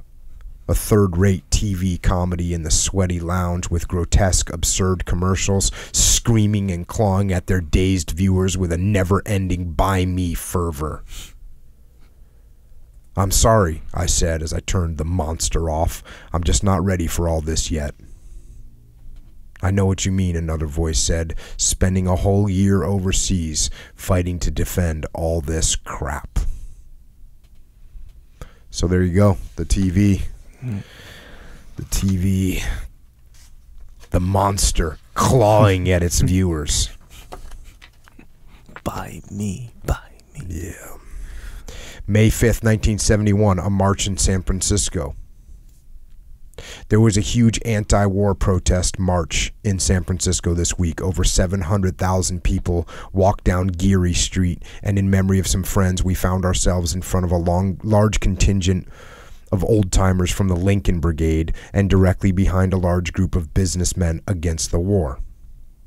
There were students and veterans, housewives with baby prams, burly stevedores and electricians, grandmothers and grandchildren, policemen and hippies, minorities and majorities, all Americans peacefully asserting their constitutional right of free speech and assembly.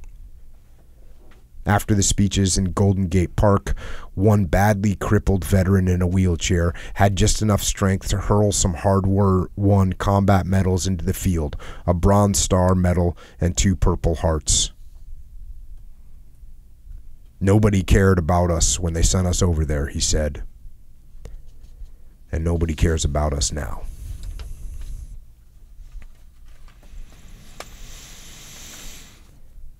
And that kind of closes out the portion of the book that I wanted to cover, although I do want to actually finish it with what he finishes, or how he finishes the book. And he finishes the book, Peter N. Swisher finishes the book with a quote from someone else, and that's how he finishes the book. So I want to read that. And it says, to close out the book, it's called "Another Time, Another Place." This morning, January 21st, another picture of war was the worst I have ever seen. It is just east of where the engineers have established a ferry crossing across the river at a point where the river first bends toward the road. Until they were buried, there lay what was left of 8 or 10 British soldiers. Perhaps one of their mortars was hit, as some were burned, and there had been a heavy explosion, but no shell crater was seen nearby. Of 2 men, only the lower halves remained. Another 2 were each lacking a head, and another had a leg off at the hip. All had been horribly injured. A Christmas card lay on the ground, bearing the words in a child's handwriting, "To the best daddy in the world."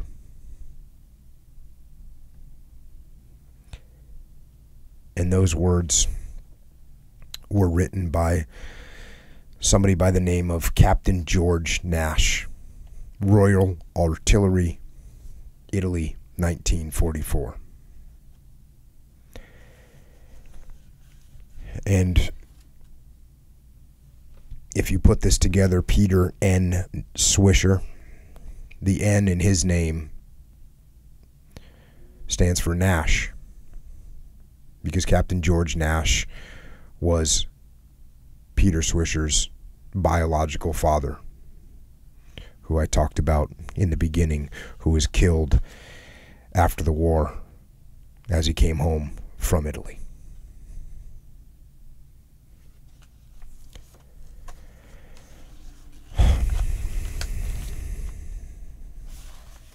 Another place, another time. You know, life in many ways,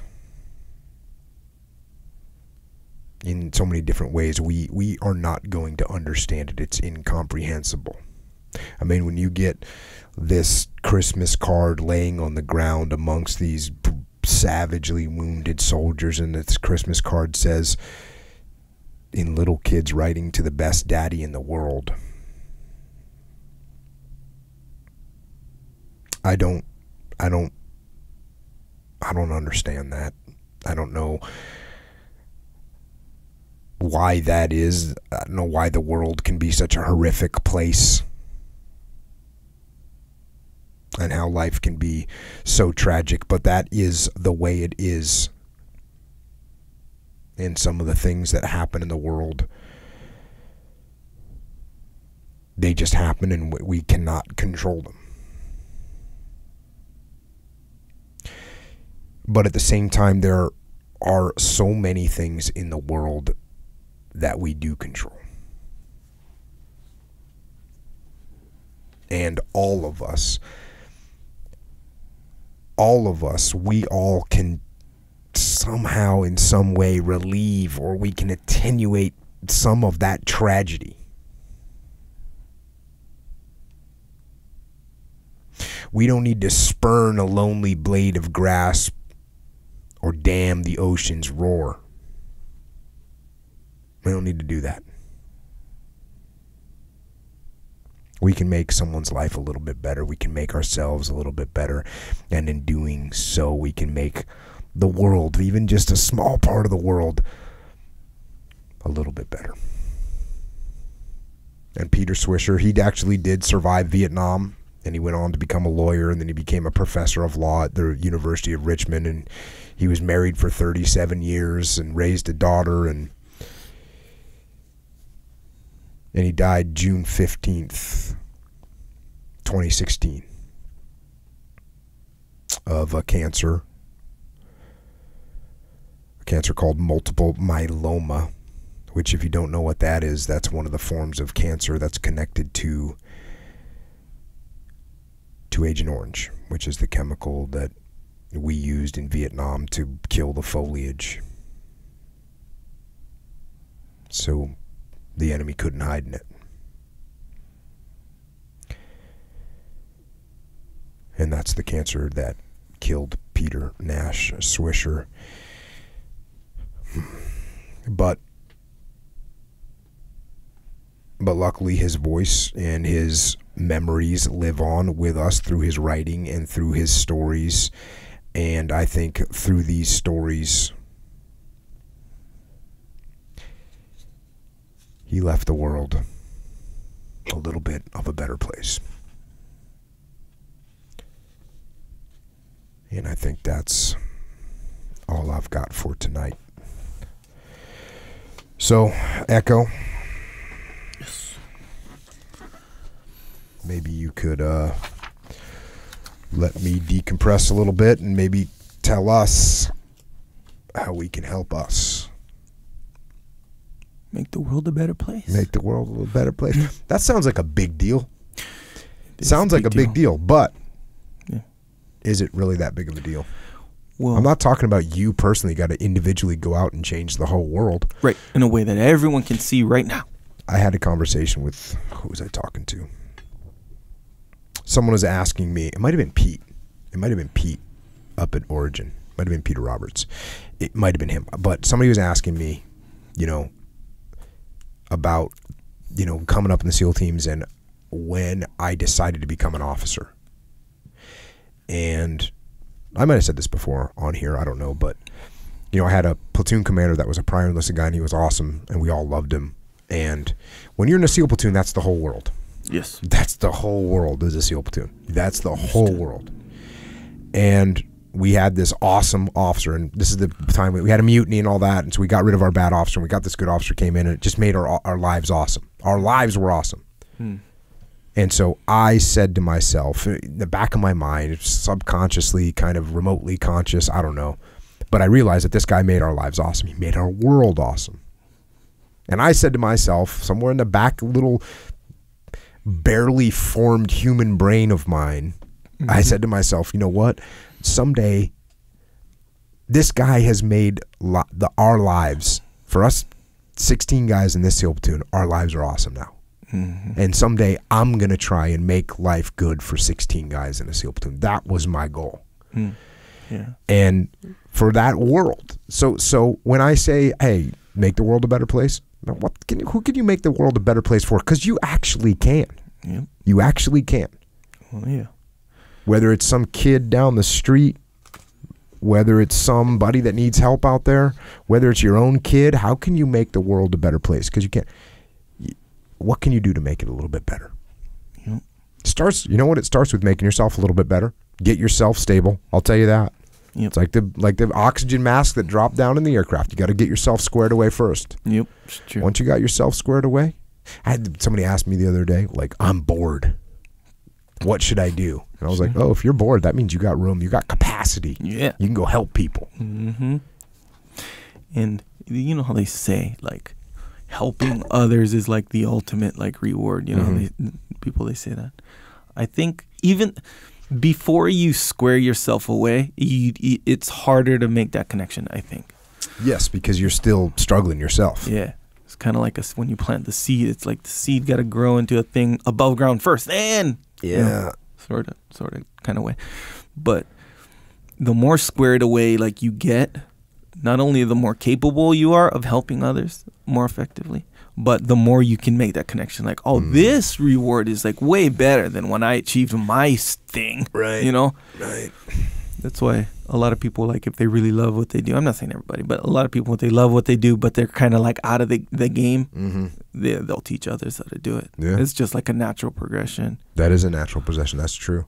Look at jiu-jitsu. Yeah. You become a world champion in jiu-jitsu. That's great. But then eventually a lot of those guys become instructors and they have teams, and that's what they want to do is spread the word. Oh yeah. And like you'd see these guys who had like big time careers and stuff on a high level, and they're teaching. You see how happy they are teaching others, like Babalu. I know it seems like a random example, but he popped in my head because I've been to his class when he's teaching the kids, adults, everything. Man, I'm like, this guy's like really engaged with this. I'll tell you right now, I knew I was like my last few years in the Navy where I was running the training and I was really teaching all the time. Yeah. Like that was so good for me. I mean, it was so gratifying. Yeah. That's it. Because I get to see the light. I get to see people learn. I get to see people. I got to make the world good for someone. Yeah. You know, these 3 guys that figured something out. It's like, yeah, man, you're a leader. Yeah. And that's good stuff. So yeah, when I talk about that, sounds so trite. Yep. Make the world a better place. Yeah. So how could I say that better? Hey man, fix something. Just fix something around you. Make your world a better place. That's what I should say. Make your world, or make someone else's world. Just make it a little bit better. Yeah. You have that capability, believe it or not. And regardless of who that someone is, that someone is you too, by the way. Actually, you first. Or it could just be you. Yeah. Because if you make it's like if you have a neighborhood, right? And the neighborhood, you know how you cut your lawn and you clean up your thing and that's squaring away. It's helping everyone. Let's say there's 10 houses in a neighborhood, small neighborhood, whatever. 10 houses. You cut your lawn, you do your hedges, you paint your house, make sure there's no trash in the yard or whatever.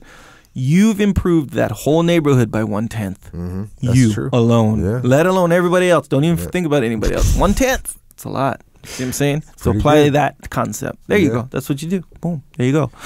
And I like it. So staying on the path, that is help us. That's what I said actually. Help us. Can you tell us how to? Can you help us? Help us. Yeah. You see what I'm saying? Yes, I do. yeah. So yes, be happy to. So first thing, obviously we're gonna talk about jiu-jitsu. Not obviously, but we're gonna talk about jiu-jitsu. Yeah, I think it is actually obvious at this point. Yes, it is. You know how many people tweet me a day or message me that they took their first jiu-jitsu class? How many? A lot. And you know how for you people means like 3? Sometimes, yeah. Sometimes. Where you're like, well, people have been asking for whatever. Sure. But sometimes that really means 3 people. Or more. No, I'm talking on a daily basis. Sure. I would say, I don't know, maybe 3 to 5 people a day. A day, daily. That's a lot. That is a lot. Mm-hmm. Yeah. Maybe it's over exaggerated in my head though. You know what? I don't think so, because every single time I go on Twitter, which is pretty much every day, there's at least one person in, the alerts, right, section, right, that I'm like copied in or whatever, and it'll say, got my first jiu-jitsu class or got beat up in jiu-jitsu class. Saying. So, and this is every single time. Like I literally cannot remember. See, so it's a lot. People are getting on the jiu-jitsu train. Yeah. For sure. Yes. So let's talk about it's kind of obvious that we're going to talk about jiu-jitsu a little bit. You know what else is good? Very few people say, I tried jiu-jitsu, I just don't like it. Yeah, it's not for me. That's I can only think of off the top of my head one individual out of all those people that like went back and forth with me and was just like, look, I do not like this. I think this is the guy that I said, look, you need to train until you submit someone. Yeah. Then you can stop. If you can submit someone and you're like, okay, I don't like this. Yeah. Which is pretty hard to understand. Then it's truly not for you. It's truly not for you. Up, but if you actually tap someone out, then then it's not for you. But I bet you even that person, once they got that arm lock, they were like, you know what? Stick with this a little bit. This is for me. Yeah, I would. That my money would be on that scenario. So you felt a little bit of claustrophobia, right? In my past, life, I know you're over it, but in jiu-jitsu. could that alone stop someone from wanting to train jiu-jitsu? Because I had one guy in a SEAL platoon with me that he would get so, because I train with everyone, and when I would train with him, he would get so freaked out, like he would start like getting actually mad at me, you know that. Yeah. And of course, what did I do? Pulled the Jocko. I would just side control, just smash close as I could. Squeeze, just smash. You know what though? Trying to help us, trying to make his world a better place, right? By getting him over that thing. Exposure therapy. Exposure situation. Yes, though the answer is yes. I think that because claustrophobia is like for real claustrophobia, not just like, oh, I'm uncomfortable, whatever. But like if you have a for real claustrophobia, and it's a spectrum, I get it. Some people have it worse than others, but if they have it, so bad maybe enough, somebody on the hardcore claustrophobia spectrum, and then they got introduced to it early on, and someone that was like a smasher. Right? Yeah. Because you wouldn't feel claustrophobic. I guess you wouldn't feel, if you were going with someone that's got like an open butterfly / lasso guard. Yeah, or like, yes. You're not feeling very claustrophobic until you you just caught in that triangle. then all of a sudden you freaking out. But, Yeah. but then you tap and you're out. Right. The place where you really feel claustrophobic is cross-side or mount. So, and it's not even necessarily a smasher per se, because jiu-jitsu, you can be mounted just normal mount, not smashing pressure, whatever, just normal mount, because it's not like because claustrophobia is psychological. It's not like a physical thing primary. I mean, there's physical elements for sure. Of course, it has to be, but if you just feel like you can't get out, or you can't breathe, or, it's like, that's the feeling. But so like a lot of times, even when I was working through mine and you'd be like smashing me all hard, I'd be like, right, you're wasting your energy. The smashing doesn't do it. When we're rolling and it's quiet, especially when you're like, when I know you're doing it on purpose, it helps. It helps me because it seems like a game, like you're just messing with me now. So it's like, but if it's serious, if we're just rolling, we're not saying anything, and it's like, now I'm faced with either staying in this position right now forever because I can't get out. I can't get out of your side control right now. Like history has proven to me, kind of thing in my brain. So either I suck it up indefinitely or I tap out. Both of those to me are death. Like, to tap out because you're tired or claustrophobia, like, that's worse than tapping out from a submission. So that's why a lot of the times you would claustrophobia me into giving you my arm or something like that, and then I'd have to tap. But that's how it went, man. So which is, I think you tapped 2 times from just straight claustrophobia. Yeah, because you didn't freaking take the submission I was giving you, and that's terrible. And I remember, like, I was about to be let down at myself as you were saying all this. I was kind of disappointed in myself that I didn't identify that there was a further torture I could have been doing to you, but it looks like sometimes I did figure it out. Yeah, so you did. So I remember one time, not to go too deep into this because I want to tell you a lot about Origin. So there's this one time where I forget if I rolled with you like that day or the day before. It was really recently I rolled with you, and I was feeling claustrophobia, and I gave you my arm, and then you took it, and I was like, yes, like I was happy that you tapped me out and let me out of there, because it's like, it's really bad when you feel that. So the next day I see you rolling with Dean, and Dean gets you in double snow angel, right? And you guys were rolling hard for a long time, and I'm like, dang, these guys are going hard. I would be, and I'm kind of not empathizing, when you put yourself in the other person's situation. So I'm like, hey, thinking to myself, man, these guys are going hard for a long time. I would be gassing right now. And then Dean was like, he was getting the better. You got mount. I'd be like, I'm feeling for Jocko right now, because I've been in that scenario where it's like we're going hard, and then I wind up in mount. I'd be like, man, I'm feeling like breaths in my just by watching. And then he gets you in double snow angel. I'm like, I was getting like micro anxiety from the double snow angel that Dean was doing on you, because that's claustrophobia right there, like this, that's a good one. You can't do it. You can't move. What was my reaction? You just powered through it, bro.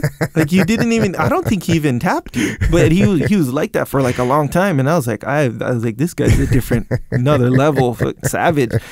And I'm not saying necessarily with the grappling. I mean, that was sort of like that was a side thing. Just the fact that you can endure what I just witnessed you endure compared to my own shit. I was like, man. Nonetheless, the answer is so then what yes. happened the next day? What do you mean? Was there a follow-on where I rolled with you again, or is that the story? No. So what I was comparing it to what was helping me really get into your shoes is because I was remembering it could have been that same day that we rolled, and I just gave into the claustrophobia. Like, it was like I had an issue. I was like in terrible shape. I would go train like twice a week, maybe, and not. It was bad. It was just a bad scenario. But nonetheless, yes. The answer is yes. If someone gets into jiu-jitsu and they have a claustrophobic pre-existing condition thing, and then they get in a claustrophobia situation early on, like the first or second day or something. Yeah, I could see how they wouldn't want to go back, but I don't know. But here's the good thing about that: if you do jiu-jitsu and reap the payoffs of jiu-jitsu, and then you get into claustrophobia situation, you're more worried about, like, how can I overcome the claustrophobia, more so than, hey, jiu-jitsu produces too much claustrophobia for me. You know what I mean? Yeah. Because you know the benefits, and you feel like the payoff of the jiu-jitsu way more than you care about or fear claustrophobia. That's my analysis. Anyway. So speaking of jiu-jitsu, yeah, you're gonna need a gi. So you get an Origin gi. That's it, straight up. There it is. I answered your question, because plenty of people still ask me what gi to get. Origin gi. Well, you know why? It's because people start at podcast 1. Yeah, and I dig it. And so they get them by podcast. I was asking people at the camp. I was asking people what broke you? Like, because people get, meaning they're listening to the podcast and they're like, well, they're talking about jiu-jitsu, and they're, oh, well, they're talking about it, but then they'll be like, when you were talking on podcast 23, you were like, there's nothing else like it. I was like, okay, I gotta try this. So there's certain podcasts that people go, all right, screw it, I'm just gonna do this. And I think you posted something on social media the other day that said that if you're a white belt, you already have achieved more than 99% of people in the world. Yeah. Because how many people actually, less than 1% of the people in the world do jiu-jitsu, for sure. Yeah. For sure. Yeah, fully. And I retweeted it from Joey Sylvester. And I think he even retweeted it from somebody, because it's so true. Like, and the reason I reposted it is, of course, for new people, coming in. But that's a good reminder. It was a good reminder for me, because I think it's a good reminder for everybody, because that feeling, like, when people are like, man, hey, for everybody in everything, not just jiu-jitsu. Yeah. Because there's other stuff that you should be doing that you might not be doing. Yeah. Because you're like, oh, well, I don't want to cross the line, or I don't want to take the first step. Yeah. Don't want to take the first step. Taking the first step is always big. Yeah. I wrote about that. But even like again, there's two elements to that. Taking the first step, meaning if you're not in jiu-jitsu and you take that first step to go to jiu-jitsu, right? There's that.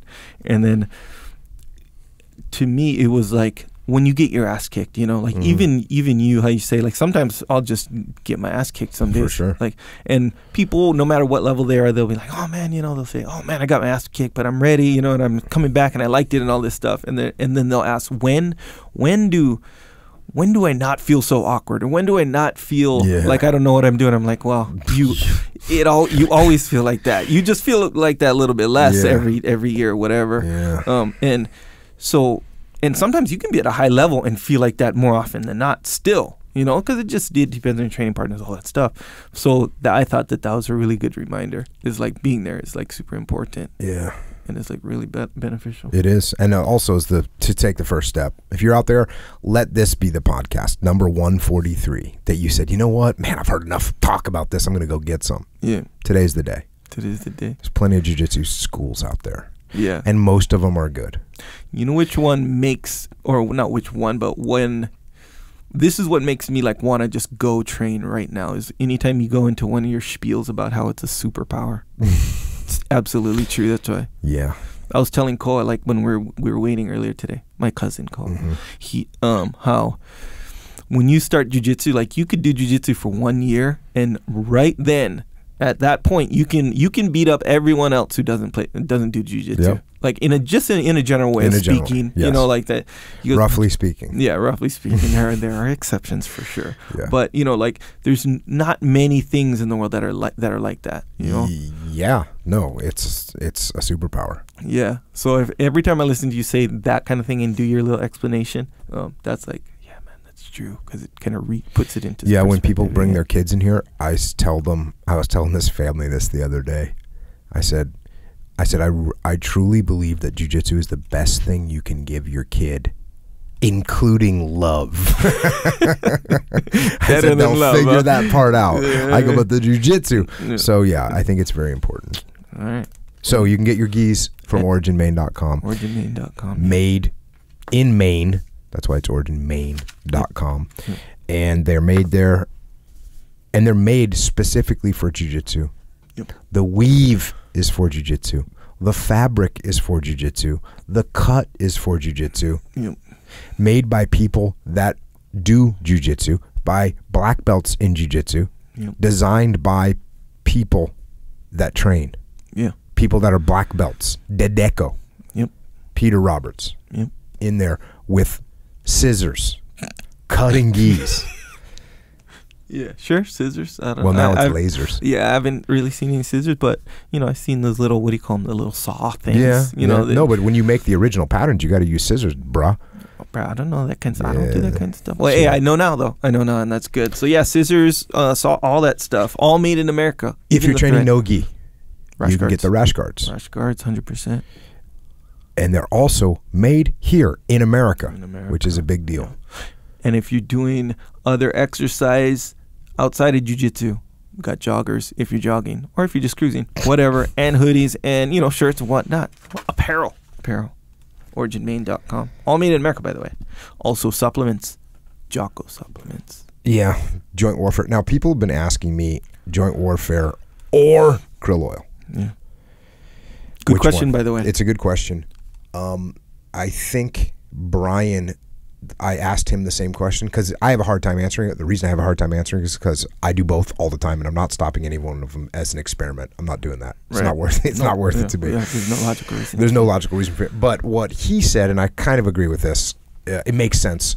If you are doing preventative krill oil, if you're doing heal joint warfare. Yeah. Good way to put it. My recommendation kind of is like do both. Yeah. Take them both. Yeah. But that sounds like a good idea. So if your joints are like just started bothering you, or you got the elbows bothering you, or your shoulders bothering you, I think shoulders for me is the one that I always notice. Yeah. Then if it's hurt, get on some joint warfare. Yeah. Yeah, that's a good, and I say both because it's the way I would see it and put it, and this is just kind of the way I see it, where it's like a 80-20. You know, it's not like, oh, joint warfare is 100% for healing up and recovering your joints, and then I actually don't think that at all. But yeah, and the other well, I don't know. Yeah, that's what Brian said. I'm putting it out there. I'm not. I would. Yeah, I obviously recommend both, but sometimes that costs a lot of money. And some people are like, you know what? I can only afford one. Cool. Yeah, I dig it. Take krill oil because that's all-encompassing health, right? Yeah. Whereas joints, like, when your joints start getting jacked up a little bit. Yeah. Which, by the way, if you're doing jiu-jitsu, you're going to feel it. You're going to feel jiu-jitsu. Jiu-jitsu is not a sport that you don't feel. Yeah. You will feel it. Yeah. You feel it. Yeah, it's true. But they're both good, 100%. And then you got Molk. So train. I'm envisioning a world one day, because I was traveling yesterday, horrible, and man, I got like a chocolate milk, like a regular chocolate milk, which is just awful crap, and it doesn't even taste as good. No, it doesn't taste. You as got good. used to the milk. That's what it was. But still, objectively, it does not taste as good, and it's unhealthy. Yeah. So one day. In this world, you'll be able to go to the little shop in the airport, the 7-Eleven, and you'll just be able to walk in. They'll have a little counter for milk. They'll have a little milk situation going on. They will. Because how can they not do that? I mean, eventually, right? Eventually you fast forward. I don't know if it's going to take 2 years or 4 years, but eventually so many people are going to demand it. Yep. There's going to be like, oh, yeah. There's going to be milk restaurants. There's just going to be different flavors. You're just going to go in there. Like little milk bars. The little milk bars, but they won't even have food. They'll just have milk. Just have milk. Yeah, you know how they have tequila bars, right? Only tequila. So it's kind of the same thing. But milk. But different. Milk on tap. Yeah, that sounds like a good idea. I have that dream too, and until then, you can get it at OriginMain.com. Also Discipline too, if you want to get your mind right. You know that expression, get your mind right. Yeah. Not to say your mind's not right. I'm saying give it even the more most right. fired up I've ever heard a guy tell me about getting his mind right. I was up at Yosemite, and this guy, I was coming out from a pretty good hike, a couple days out in the bush, and there was a guy, and he was in the middle of the river, like sitting on a rock, just a calm river, not like he's sitting on a rock, and we stopped there. I think we jumped in, and he saw me, and he immediately, I could tell he was in the game, right? Yeah. And he comes over, and he was like, I said, hey, man, he said, oh, man, I listened to your podcast, bro. We were listening to it all the way. He was with one of his boys. We were listening to it all the way up here. We just drove 6 hours to get up here. We just listened to whatever it was, 48 and 49 back to back. And I was like, oh man, that's awesome. He's like, what are you doing up here? You climbing? You guys gonna go hiking? He goes, no man, I just came up here to get my mind right. And I was like, yeah. I don't even know what that means. Get it. Yeah. Well, I guess I do know what it means. Yeah, I kind of. Yeah. Go up there and get your mind right. Yeah. Dig it. And if you want supplementation for doing that discipline, boom, pre-mission, your mind literally will get your mind right. Yeah. Pre-mission, get your that's a positive brain thing. Right. Yeah. That's the OriginMain.com. Yeah, that's where you get it. Also, if you want to support yourself, you want to represent. Jocko has a store. It's called Jocko Store. So you go to jockostore.com. That's where you can represent. Huge time. Huge time represent. A lot of people representing. And this is one of those things. So basically, this is where you can get shirts and hoodies and hats, rash guards, Trucker hats, by the way. Trucker You hats. don't have to get the flex fit You don't have if to. you don't want to. Nope. If you don't want to, you don't have prefer keeping it old school like we used to do it. Sure. I'm trying. I think I've worn trucker hats before on a regular basis. I never saw Not you into much. hat until like 3 minutes ago when you put one on momentarily, and I looked up and I just got disturbed. Yeah, well, it's been literally like 15 years before since I've. And your head doesn't get a beat down by the sun. Well, I'm very brown. Yeah. And I'm from Kauai, so Yeah. I think I'm used to that one. Yeah. But actually, no. To answer your question, yeah, sometimes if I hang in the sun for a long time, Then sure, you want a hat. You don't put one on. maybe Straw hat. sometimes. coconut leaf hat. Oh yeah, that's what we used to do. You know? Nonetheless, when you're representing Jocko shirts, when I see people representing in the wild, Yeah. who made that up, in the wild? Was that you said that, or something? I think someone else said that. I don't know, but I think I might have said it because I think I did say it because I remember I hadn't seen one in the wild. Right, trooper And in that's the wild. something, yeah, I never saw a trooper in the wild. And then eventually I did. And now, man, I was in the airport yesterday. I saw like 7 people. They weren't wearing shirts, but they were all coming up and being like, hey, what's up? So people were fired up. In the wild. Yeah. But yeah, good. Go there, get something. If you want to represent, and represent in the wild. Boom. Discipline equals freedom. Where's that? Anyway, yeah, JockoStore.com. I made a new Discipline Equals Freedom shirt. Yes. It's a little bit cooler, in my opinion. Well, it's one of and these deals. that might be biased because I sort of You had some influence. I influenced that on one. that one. Yeah. Yeah, it was good. You're a good designer. When I told you, hey, make equals smaller, Yeah. and I could see in your mind you were thinking is off balance. Physically. Yeah, Physically, letters, Yeah. and then I gave you the idea of, hey, no, you put 2 lines. It's an equal sign. There's layers, and you got all. It was like a done deal in your mind. Nirvana had been achieved with the new T-shirt, the new Def T-shirt. It did click because, and I saw why you wanted the equals smaller. Yeah, because that's not the main thing. Yeah, discipline that's the main thing. Yeah. Discipline. Nonetheless, anyway, JockoStore.com if you want to represent. Freedom's the main thing too. Represent, yeah, not the equals. Well, equals is it's all equal. How about that? Yeah, but it's not the main thing. Yeah. All right, there you go. So Jocko solved that problem. Not that it was a problem, but he influenced with his improvement. Yeah. Somebody out there is like, no, I like the equals being bigger. Yeah. Echo's shirt was better. Equality. Boom. Yeah, And they're into see? equality. Look at They that. like the discipline. They like the freedom. They like the freedom just as much as the discipline. Yeah, and for vice them, versa. equality was kind of the deal. That's the deal, and I dig it. They're gonna have to keep their old school shirt. Yeah, dig it. Represent. Get another way. Yeah, whatever, man. All good. All good. Also, good way to stay on the path. The current path is to subscribe to this podcast if you have not already. That includes YouTube, so that's the video version. So yeah, if you're on the podcast platforms, apps, whatever, wherever you listen to your podcast, man, subscribe. Leave a review if you feel like it. And also, don't forget about the Warrior Kid podcast, Yes. which we just released 17 and 18, And 18. all at the same time. And I apologize that those took a little while to get out. And when I came down from my garage gym this morning, got done with some. Bro, I squatted today, and I haven't been able to squat. Heavy? Not heavy, actually. But something. Straight up. Yeah. Not heavy, because I had back-to-back tweak back and then tweak knee. So I just haven't been able to and today I just went, man, I couldn't believe squatting is hard. Yes.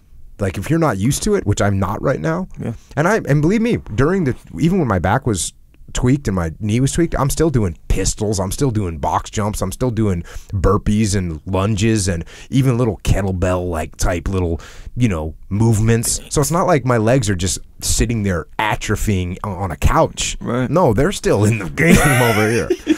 But man, then I just racked up. You asked me what heavy? No, I did 225. I did like a few sets of 225, and I was doing some stuff in between. But still, I couldn't believe it. Yeah. So my point is, if you can squat. Yeah. If you can squat, get it on, because that just makes you stronger, tougher. You do have that. It might even barrier, make though. you smarter as far as I'm concerned. Probably. No, I read, actually, now I think about it, I read something about the neurotropic release that happens when you squat. Your whole body gets better. Well, that's exercise in general, resistance exercise in general. Actually, a lot of kind of exercise in general. Yeah, It's but kind when of you're squatting, you're using like a lot of... it does more. It's true. It ups your testosterone too. There you go. And here's why, basically, because it's a huge muscle group. That's why. Oh, yeah, so, And it's not just one muscle group, because when you're squatting, you're actually using, I think when you're squatting, you're using so many muscles. Bunch, yeah. Makes all sense. kinds of core stabilizers and And stuff that's like not that. to mention the biggest muscles in your body. And with basically all your big muscles, all of them, not just one big one and then a bunch of small ones. Like, most of your body, that's kind of how it is. You're using your shoulders and then your triceps and a little bit of your chest. I went to this hotel the other day and they had hundos, dumbbells. Yeah, I was pretty stoked. Yeah, that's in the game. I was like, okay. All right, respect. Here we go. Yeah, get some. Everyone should have. If you have a hotel, if you're a hotel owner, get some hundos in there. Get some hundos. You don't even have to get, you can get, because normally they stop at 50s. If you get, let's just say 50s, if you just get a set of 70s and a set of hundos, we'll be good. Yeah. We'll be good worldwide. Yeah. The whole world will be happy. Yeah. You'll be especially happy because I know you like them dumbbells. You were saying, we were all fired up the other day talking about dumbbells. Yeah. I do like dumbbell. Well, because it's a fun exercise. There's more to it than just getting under the bench, for example, and pushing the bench. Yeah. There's a little bit more to bench than that when you get into it. But dumbbells, like you gotta pick those guys up, one in each hand. And then you gotta balance them on your knees, and then you gotta get them up there into position. It's like a whole that thing. right there is a whole thing. Exactly right. And that's not to mention the strength you gotta have to push them. Mm-hmm. So when you get kind of good at them and you do them a lot, it does become kind of fun. Check. There you go. Boom. Nonetheless, I don't know how we started talking about dumbbells. Well, Jocko was squatting, his legs are sore, all this stuff, and then and then Warrior Kid podcast. How did that lead to it? I don't know, but that's how you are. Oh, because when I came home. Oh yeah, because this is what I was gonna say. My wife was listening to the Warrior Kid podcast this morning when I came down from the gym, and she was all smiles, and she's like, "Oh, this story is very good, darling." Because I tell the little Uncle Jake story, Sure. And she starts naming the people. She's like, "Oh, is this person?" Because the stories that Uncle Jake tells, they're not nonfiction stories, right? But there's the basis. The story comes inspired from somewhere. by a true story. Yeah, that's what is it? Based on a true story. Well, there's based and then there's inspired by true events. That's like a they're different level. Well, which one is the less true? Inspired by true events. So I think they're inspired by. Inspired by true events, but they're not based on. Yeah. Although the one that just came out, me being out in a rowboat in the middle of a lake and the oars fall through the oar locks, that happened. That's and guess what? I had no life jacket. Is that smart? No. So kids got to learn about that. Got to learn about it. Be prepared. Yeah, be prepared. Don't take little shortcuts. Agree. Anyways, that's the Warrior Kid podcast. Good. You can listen to those. And you talked about YouTube. Yeah, if you're on the YouTube channel, Echo has puts out videos, and they're enhanced, we'll say. Yeah, they're enhanced. Also, just a regular video version of the podcast and little excerpts that are not enhanced. They're just chopped up for consumption. I think we should have more of those too, by the way. Yeah, I put one up today. I'll put more. We'll do that every day, I think. Dang. That'd be good, right? Appropriate. We'll say appropriate. Yeah, you might have to edit them more. The one it was the one you put up today, like 10 minutes or 11 minutes long. I forget. Too long. It was how to stay in shape when you travel. Yeah. So it should be like this: how to stay in shape when you travel. Do burpees in your hotel room. Get some. No, I think people need more information on that one. Check. Also, hey, Warrior Kids. Speaking of Warrior Kids, go to IrishOaksRanch.com. We got young Aiden, the Warrior Kid, and he's making soap. He's got his own business. Yeah. He's got his own business. I think he just turned 13 a couple months ago. And he's got his own business. He's got income. He's got expenses. He's got production. He's got a production line. And that how really, legit is that? Very legit. And it's not like, hey, I dig it, man. When you sell lemonade, we used to sell bananas when I was little. We go in the backyard, pick some bananas. And we go on the side of the road. We stop every car. It's a small road. It's not the freeway or nothing. We stop every car. We say, hey, we got bananas. $1 for one banana, which I know is kind of expensive, but $1 for one banana or $5 for a bag of bananas. For I think there's 8 or 10 bananas in there. So the whole deal thing. Yep. We'll make some money. I dig it. But let's face it. You can get bananas literally on the side of the road in Hawaii. So they're like, all right, we'll buy them. Yeah, they're just being cool. Yeah, they're being cool. But Man, Aiden's over my here. little daughter, she'd be out in front of my house selling a piece of rock, selling whatever. Yeah, She's just selling all kinds, and people buy it. Yeah. She's cute. Yeah. She's cute, and they go, oh, yeah, here you go. Good She says, marketing. would you like to buy a rock?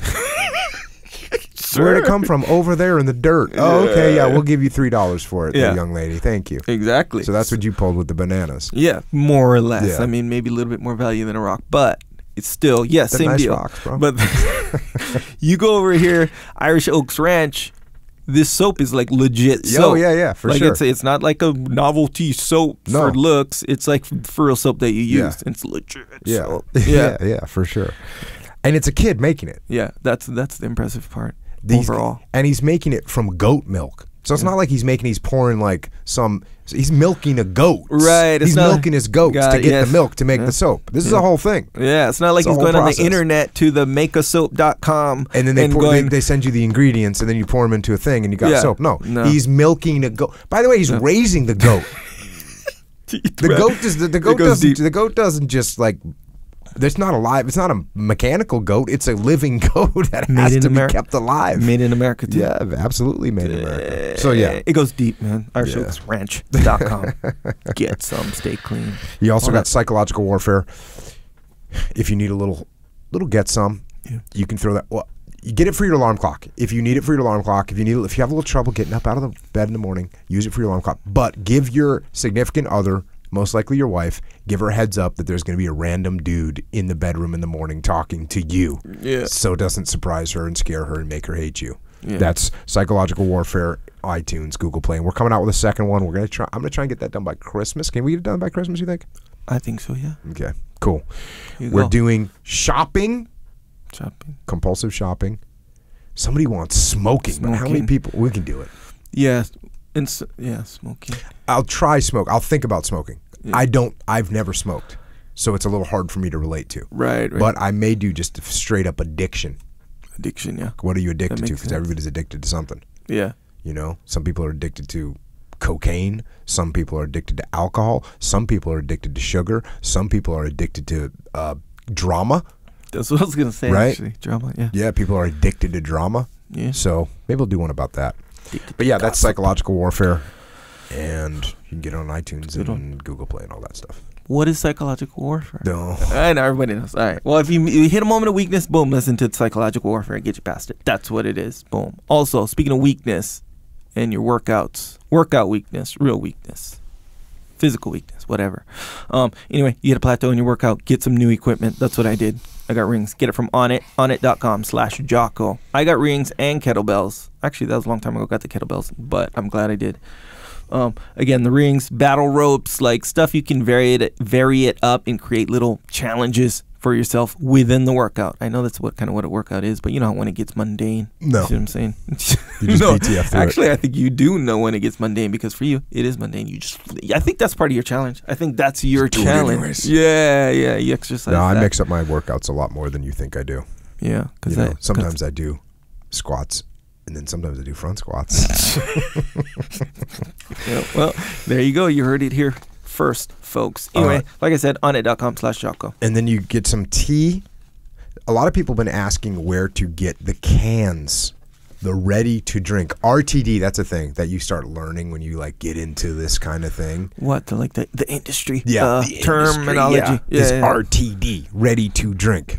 So if you want Jocko white tea in a can, this is another thing. One day in the world, it's going to be like, hey, I'm driving, I got a long drive. I'm going to stop at this 7-Eleven here. I'm going to go in there and they're going to have Jocko. Instead of having to get a horrible, chemical-filled, crappy, sugar, psycho drink, I'm going to get something that is literally good for me. Yep. Jocko white tea. And then that's what's going to happen. But until then, it's on Amazon. It's on Amazon Prime. Why is that? Because freaking it weighs a lot. So to save money for you on the shipping, you can get the Amazon Prime and it just comes to your house and it's awesome. And the obvious benefit, and everyone knows already, is that once you drink Jocko white tea, you can deadlift a minimum of 8,000 pounds, including Jordan Peterson, who overcame his plateau of 7,000 pounds. Yep, that's good. Got himself right up there to 8,000 pounds. Got some books too. Yeah, books. Way of the Warrior Kid. Okay, Mark's Mission. Mark's Mission is the second one. Yes, so it Way is. of the Warrior Kid, and then Way of the Warrior Kid. Mark's Mission. I told you I read this to my daughter every night, right? Yes. Now, well, here's the thing. When I said I read it every night, it's like pretty much every night. Mm-hmm. See what I'm saying? We do other quizzes and stuff so sometimes. Mm-hmm. But now, she's in kindergarten now. And now there's a thing where they require, they don't require, but certain they amount of recommend, Yep. per night. Mm-hmm. So I just do one chapter a night, boom, boom, boom. And she got she's into this second one a lot more. Because, I mean, not that she wasn't, because the first one is kind of the ethos now, because I read it more than once to her. So maybe that has a lot to do with it because it's new. You might go back. Yeah, she's into the new one because it's new. Yeah. At some point, you're going to go back to the original one, and she's going to start. Maybe. Even like me, when I read, like I was reading About Face the other night for the 47,000th time. Sure. And you're like, you just get more stuff out of it. Yeah. And I think is true. those books, those Warrior Kid books, that's what's going to happen. Like when she turns 6, she's going to read it again. When she turns 7, she's going to go like, oh yeah, I'm going to get discipline equals freedom. Like, she doesn't know what that means right now. Right, yeah. But when she's 8, she's going to figure that out. Yeah. Nathan James. Right? Yeah. This makes it extra funny because I know who Nathan James is. Oh, you know what I'm saying? whoa. Like I know that makes Layers. it extra funny. Where she really like anytime he comes up, because you know how it kind of each chapter goes back and forth. One is like him at camp and what happened, then the other one is like him starting business, and one is back to camp and doing this. So it's like that, right? Yeah. So every time we go back to Nathan James, she perks up. Like, what's up with it? So we're at the part where you know how he's doing recon, right? Finding out. Oh yeah, finding out about Nathan James. Yeah. And she's finding out that part, and then like she's really, because we tell her that we used to tell her that all the time. Not everybody has a TV in their room. Not everybody has like all this XYZ good stuff or whatever. So she really like it. It was like she was familiar with the concept, so she really just attached to it. Yeah. But yeah, for some reason I don't know, because I make my voice like how you make your voice all when I make Nathan James' voice. I think that's part of it too. Do I do Nathan James in the audio? No, but no. No, when you know how you make your voice when you imitate somebody, some dork or whatever, you know. You're but Nathan James isn't a dork. No, I know, but I make my voice like Nathan James because I try to make him sound annoying because he's annoying. Oh, got See what I'm saying? Okay. But yeah, anyway, it's a very dope way the Warrior Kid. Love the real both Nathan of them. James on the podcast. I know, bro. Can't wait. Yeah. Fired up. Yep. He was down here, but I was like, hey, are we going to do this? And he was just busy. And he goes, let's wait until I get this thing taken care of, and then we'll do it. And I said, cool. Yeah. So we're going to do it. Yeah. The real Nathan James. Also, discipline equals freedom. Field manual. Best kind of manual there is, by the way. A field manual. That's my opinion. This is how to, you know how you have a basic structure / backbone and just how to be. You know what? You know what word you're looking for? What? Operating system. Operating system. There you go. Yep. There's your operating system. Perfect word, actually. That's your. So it's like, boom, you read it, cool. I got a general thing, but you can kind of have it to refer to every once in a while. It's pretty cool to get feedback on that book. Yeah. And have people that get completely on the path from that book. And then more important, they stay on the path from that book. Is it possible that a book has that much of an impact? The answer is yes. Yeah. And it seems weird to say that. I mean, it does. It seems weird for me to say that, but that is 100% true. Yeah. It's 100% true. Yeah. And I'll tell you what, I mean, do you read it? Yeah. I mean, I know you, yes. So I was going to say, it may not make sense for you, but it will make perfect sense to you. Where, you know how like, there's a lot of good books out there. Total like good books, and they're but you read them and they're kind of long, and they have the they're real laid out very well, and there's like they go into detail, which is good. That's kind of what a good book kind of does. Right. This one kind of violates that rule in a way because it's super basic. But that's why, in my opinion, like when I go back to it, I can just go back to it and boom, it's all like in there. I don't have to read like 10 or 20 or 30 pages. There's nothing necessarily. to decipher. Yeah, so it's like bam, fundamental it's the first principles are perfect just thing. raw and in your face. Yeah. Good reminder. Big and time. then you got extreme ownership for combat leadership principles that you can use in your business and life, written by me and my brother Leif Babin. And we have a follow-up to that book coming out. It's called The Dichotomy of Leadership. You need to, if you want to get first edition, which you do. Hey, somebody at camp gave me a first edition of Ernie Pyle's book, Brave Men. First edition. Yeah, how awesome is that?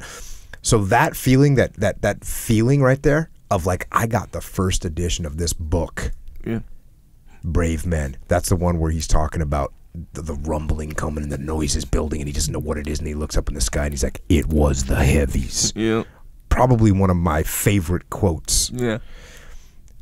And I have the first edition of that book now. Legit. So, dichotomy of leadership. Of course, what's the publisher doing? Cutting corners. Hey, we can get away. Oh yeah, they're being conservative. Of course, they're going to do that. They're going to do that because that's just what they do. That's what their gamble is. They make their little predictions, and that's what they get. That's what they're doing. They'd rather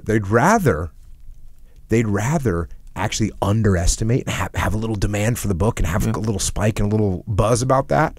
So they would rather there be less first edition or rather have more people walking around with the fourth edition. Right. That's all lame. Yeah. So anyways, Dichotomy Leadership coming out September 25th. If you want to get on that thing, you can pre-order it. Wherever you pre-order books, you can pre-order it. And then got a leadership consulting company called Echelon Front, where we solve problems through leadership. What kind of problems? All of them. Because every problem that you have inside your organization is a leadership problem. I'm here to tell you straight up factually. Mm-hmm. No matter what the problem is, it's a leadership problem. And I know that might hurt, because guess who the leader is? You're the leader. Mm. Or your subordinate leaders. They're not doing what they're supposed to do. You need to get them on board with the program. You're not making the bottom line. Guess what kind of problem that is? It's not a money problem. It's a leadership problem. Production's not meeting its quota. Yeah. Is that a production problem? It's a leadership problem. Yeah.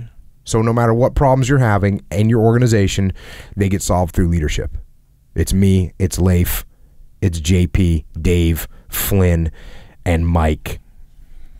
And if you want us to come and work with your company, don't call us speaking agency. Just go to echelonfront.com and we will show up and crush.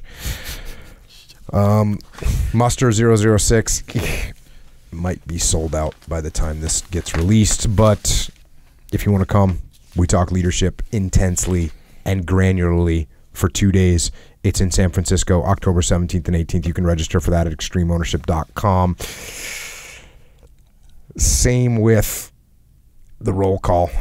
Yeah, I think we're done talking about the roll call. Let me ask you this. The roll call is, when this podcast comes out, I don't think there'll be any more seats. So apologies. For the muster and the roll, this is the first roll call, so I don't know. But for the muster, what percentage of, let's say your typical group of people that come or whatever, what's the percentage of, appeal-wise, what's the percentage of just, so there's information, perfect, good guidance, and then there's just to hang. Like, let's, well, if you look at the days we go from 8 in the morning until 4 o'clock in the afternoon, and on the first day, and then the second day we go 8 in the morning until 3 o'clock in the afternoon, or maybe 2:30.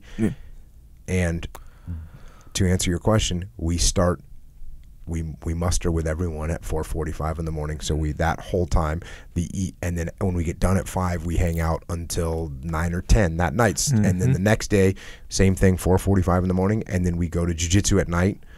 And so, we're there the whole time. Yeah, you will 100% hang out. Yeah, that's what I mean. With all of us. Like, you're like, so if that's your question. Yeah, the percentage of you hanging out is 100%. Yeah, that's part of the appeal, right? Because how you say, we muster at 4:45, but one could think from the outside, hey, that's a workout. But here's the thing. Yeah, it's a workout, but it's kind of fun. JP's talking trash. And, afterwards we kind of, and it's kind of a hang until it starts at 8. And then, the breaks that you take or whatever. It's like, you're kind of hanging. Everyone else takes a break. Yeah, you guys. We don't take breaks. No. We just answer questions. We talk to people. We take pictures, sign books, whatever. Yeah. The whole time. And that kind of happens throughout. The whole time. And then after it's sort of wraps, it's I painted the whole team into a corner on that one. You totally did. Because at the beginning I was like, look, there's not going to be any green room. We're not going backstage. We're going to be out there the whole time. So guess what we do? There's no green room. There's no backstage. We're out there the whole time. It's like two 20-hour days is what it is. Yeah. Because 4 hours we'll get some sleep. You're like, yeah, oh yeah, you don't want a green room? Okay, now you can't have a green room. Yeah, exactly. That's how it goes down.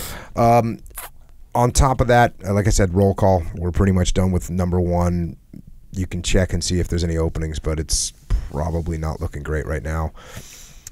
Maybe we can open up a couple more seats. Anyways, for that as well, register at extremeownership.com. And now, of course, we have EF Overwatch. We're connecting spec ops and combat aviation leaders to companies that need leaders. People are asking, what about guys from conventional forces, which the reason we started with combat aviation and spec ops, because that's where we came from, and so that's where we have community ties. Now that we actually have some people coming on the team right now from conventional forces that we worked alongside, awesome leaders, and so we're looking at how we're going to open this up to the rest of the military and get everyone else engaged. Because guess what? We work the civilian sector all the time. I just said problems get solved by leadership. Civilian companies, guess what they need? They need leaders, and the military has them. So that's what we're working. If you want to enroll in that from either side, from either a person that wants a job or a person that's looking for leaders, go to efoverwatch.com. And until we do see you at one of these events, or see you in the airport, or see you on the jiu-jitsu mat, or see you wherever, if you want to interact or give us answers or give us questions, you can do that on the interwebs. We are on Twitter. We're on the Instagram. And we're also on Facebook, people. Echo is at Echo Charles, and I am at Jocko Willink. And finally, to those of you who like Peter Nash Swisher, who served in the military, or you are serving in the military at this time, thank you for your service. And for those that protect us here at home, and the police and law enforcement and correctional officers and firefighters and border patrol and paramedics and all other first responders, thank you for what you do day in and day out. And to everyone else making your way through the world, working and grinding and building and creating, that's awesome. And keep doing those things, and do those things with some intent. Some good intent, the intent to make yourself better. And when you've got yourself on a good path, then show someone else the path. Help them off that slippery slope. Help them. Because in another time, in another place, it could be you that needs help. So take the world, or that little part of the world that you can, take it into your trembling hand and help. Help yourself become better. Help others become better. And in doing so, help this strange and often hostile world that we live in make it just a little bit better by getting out there and getting after it. And until next time, this is Echo and Jocko. Out.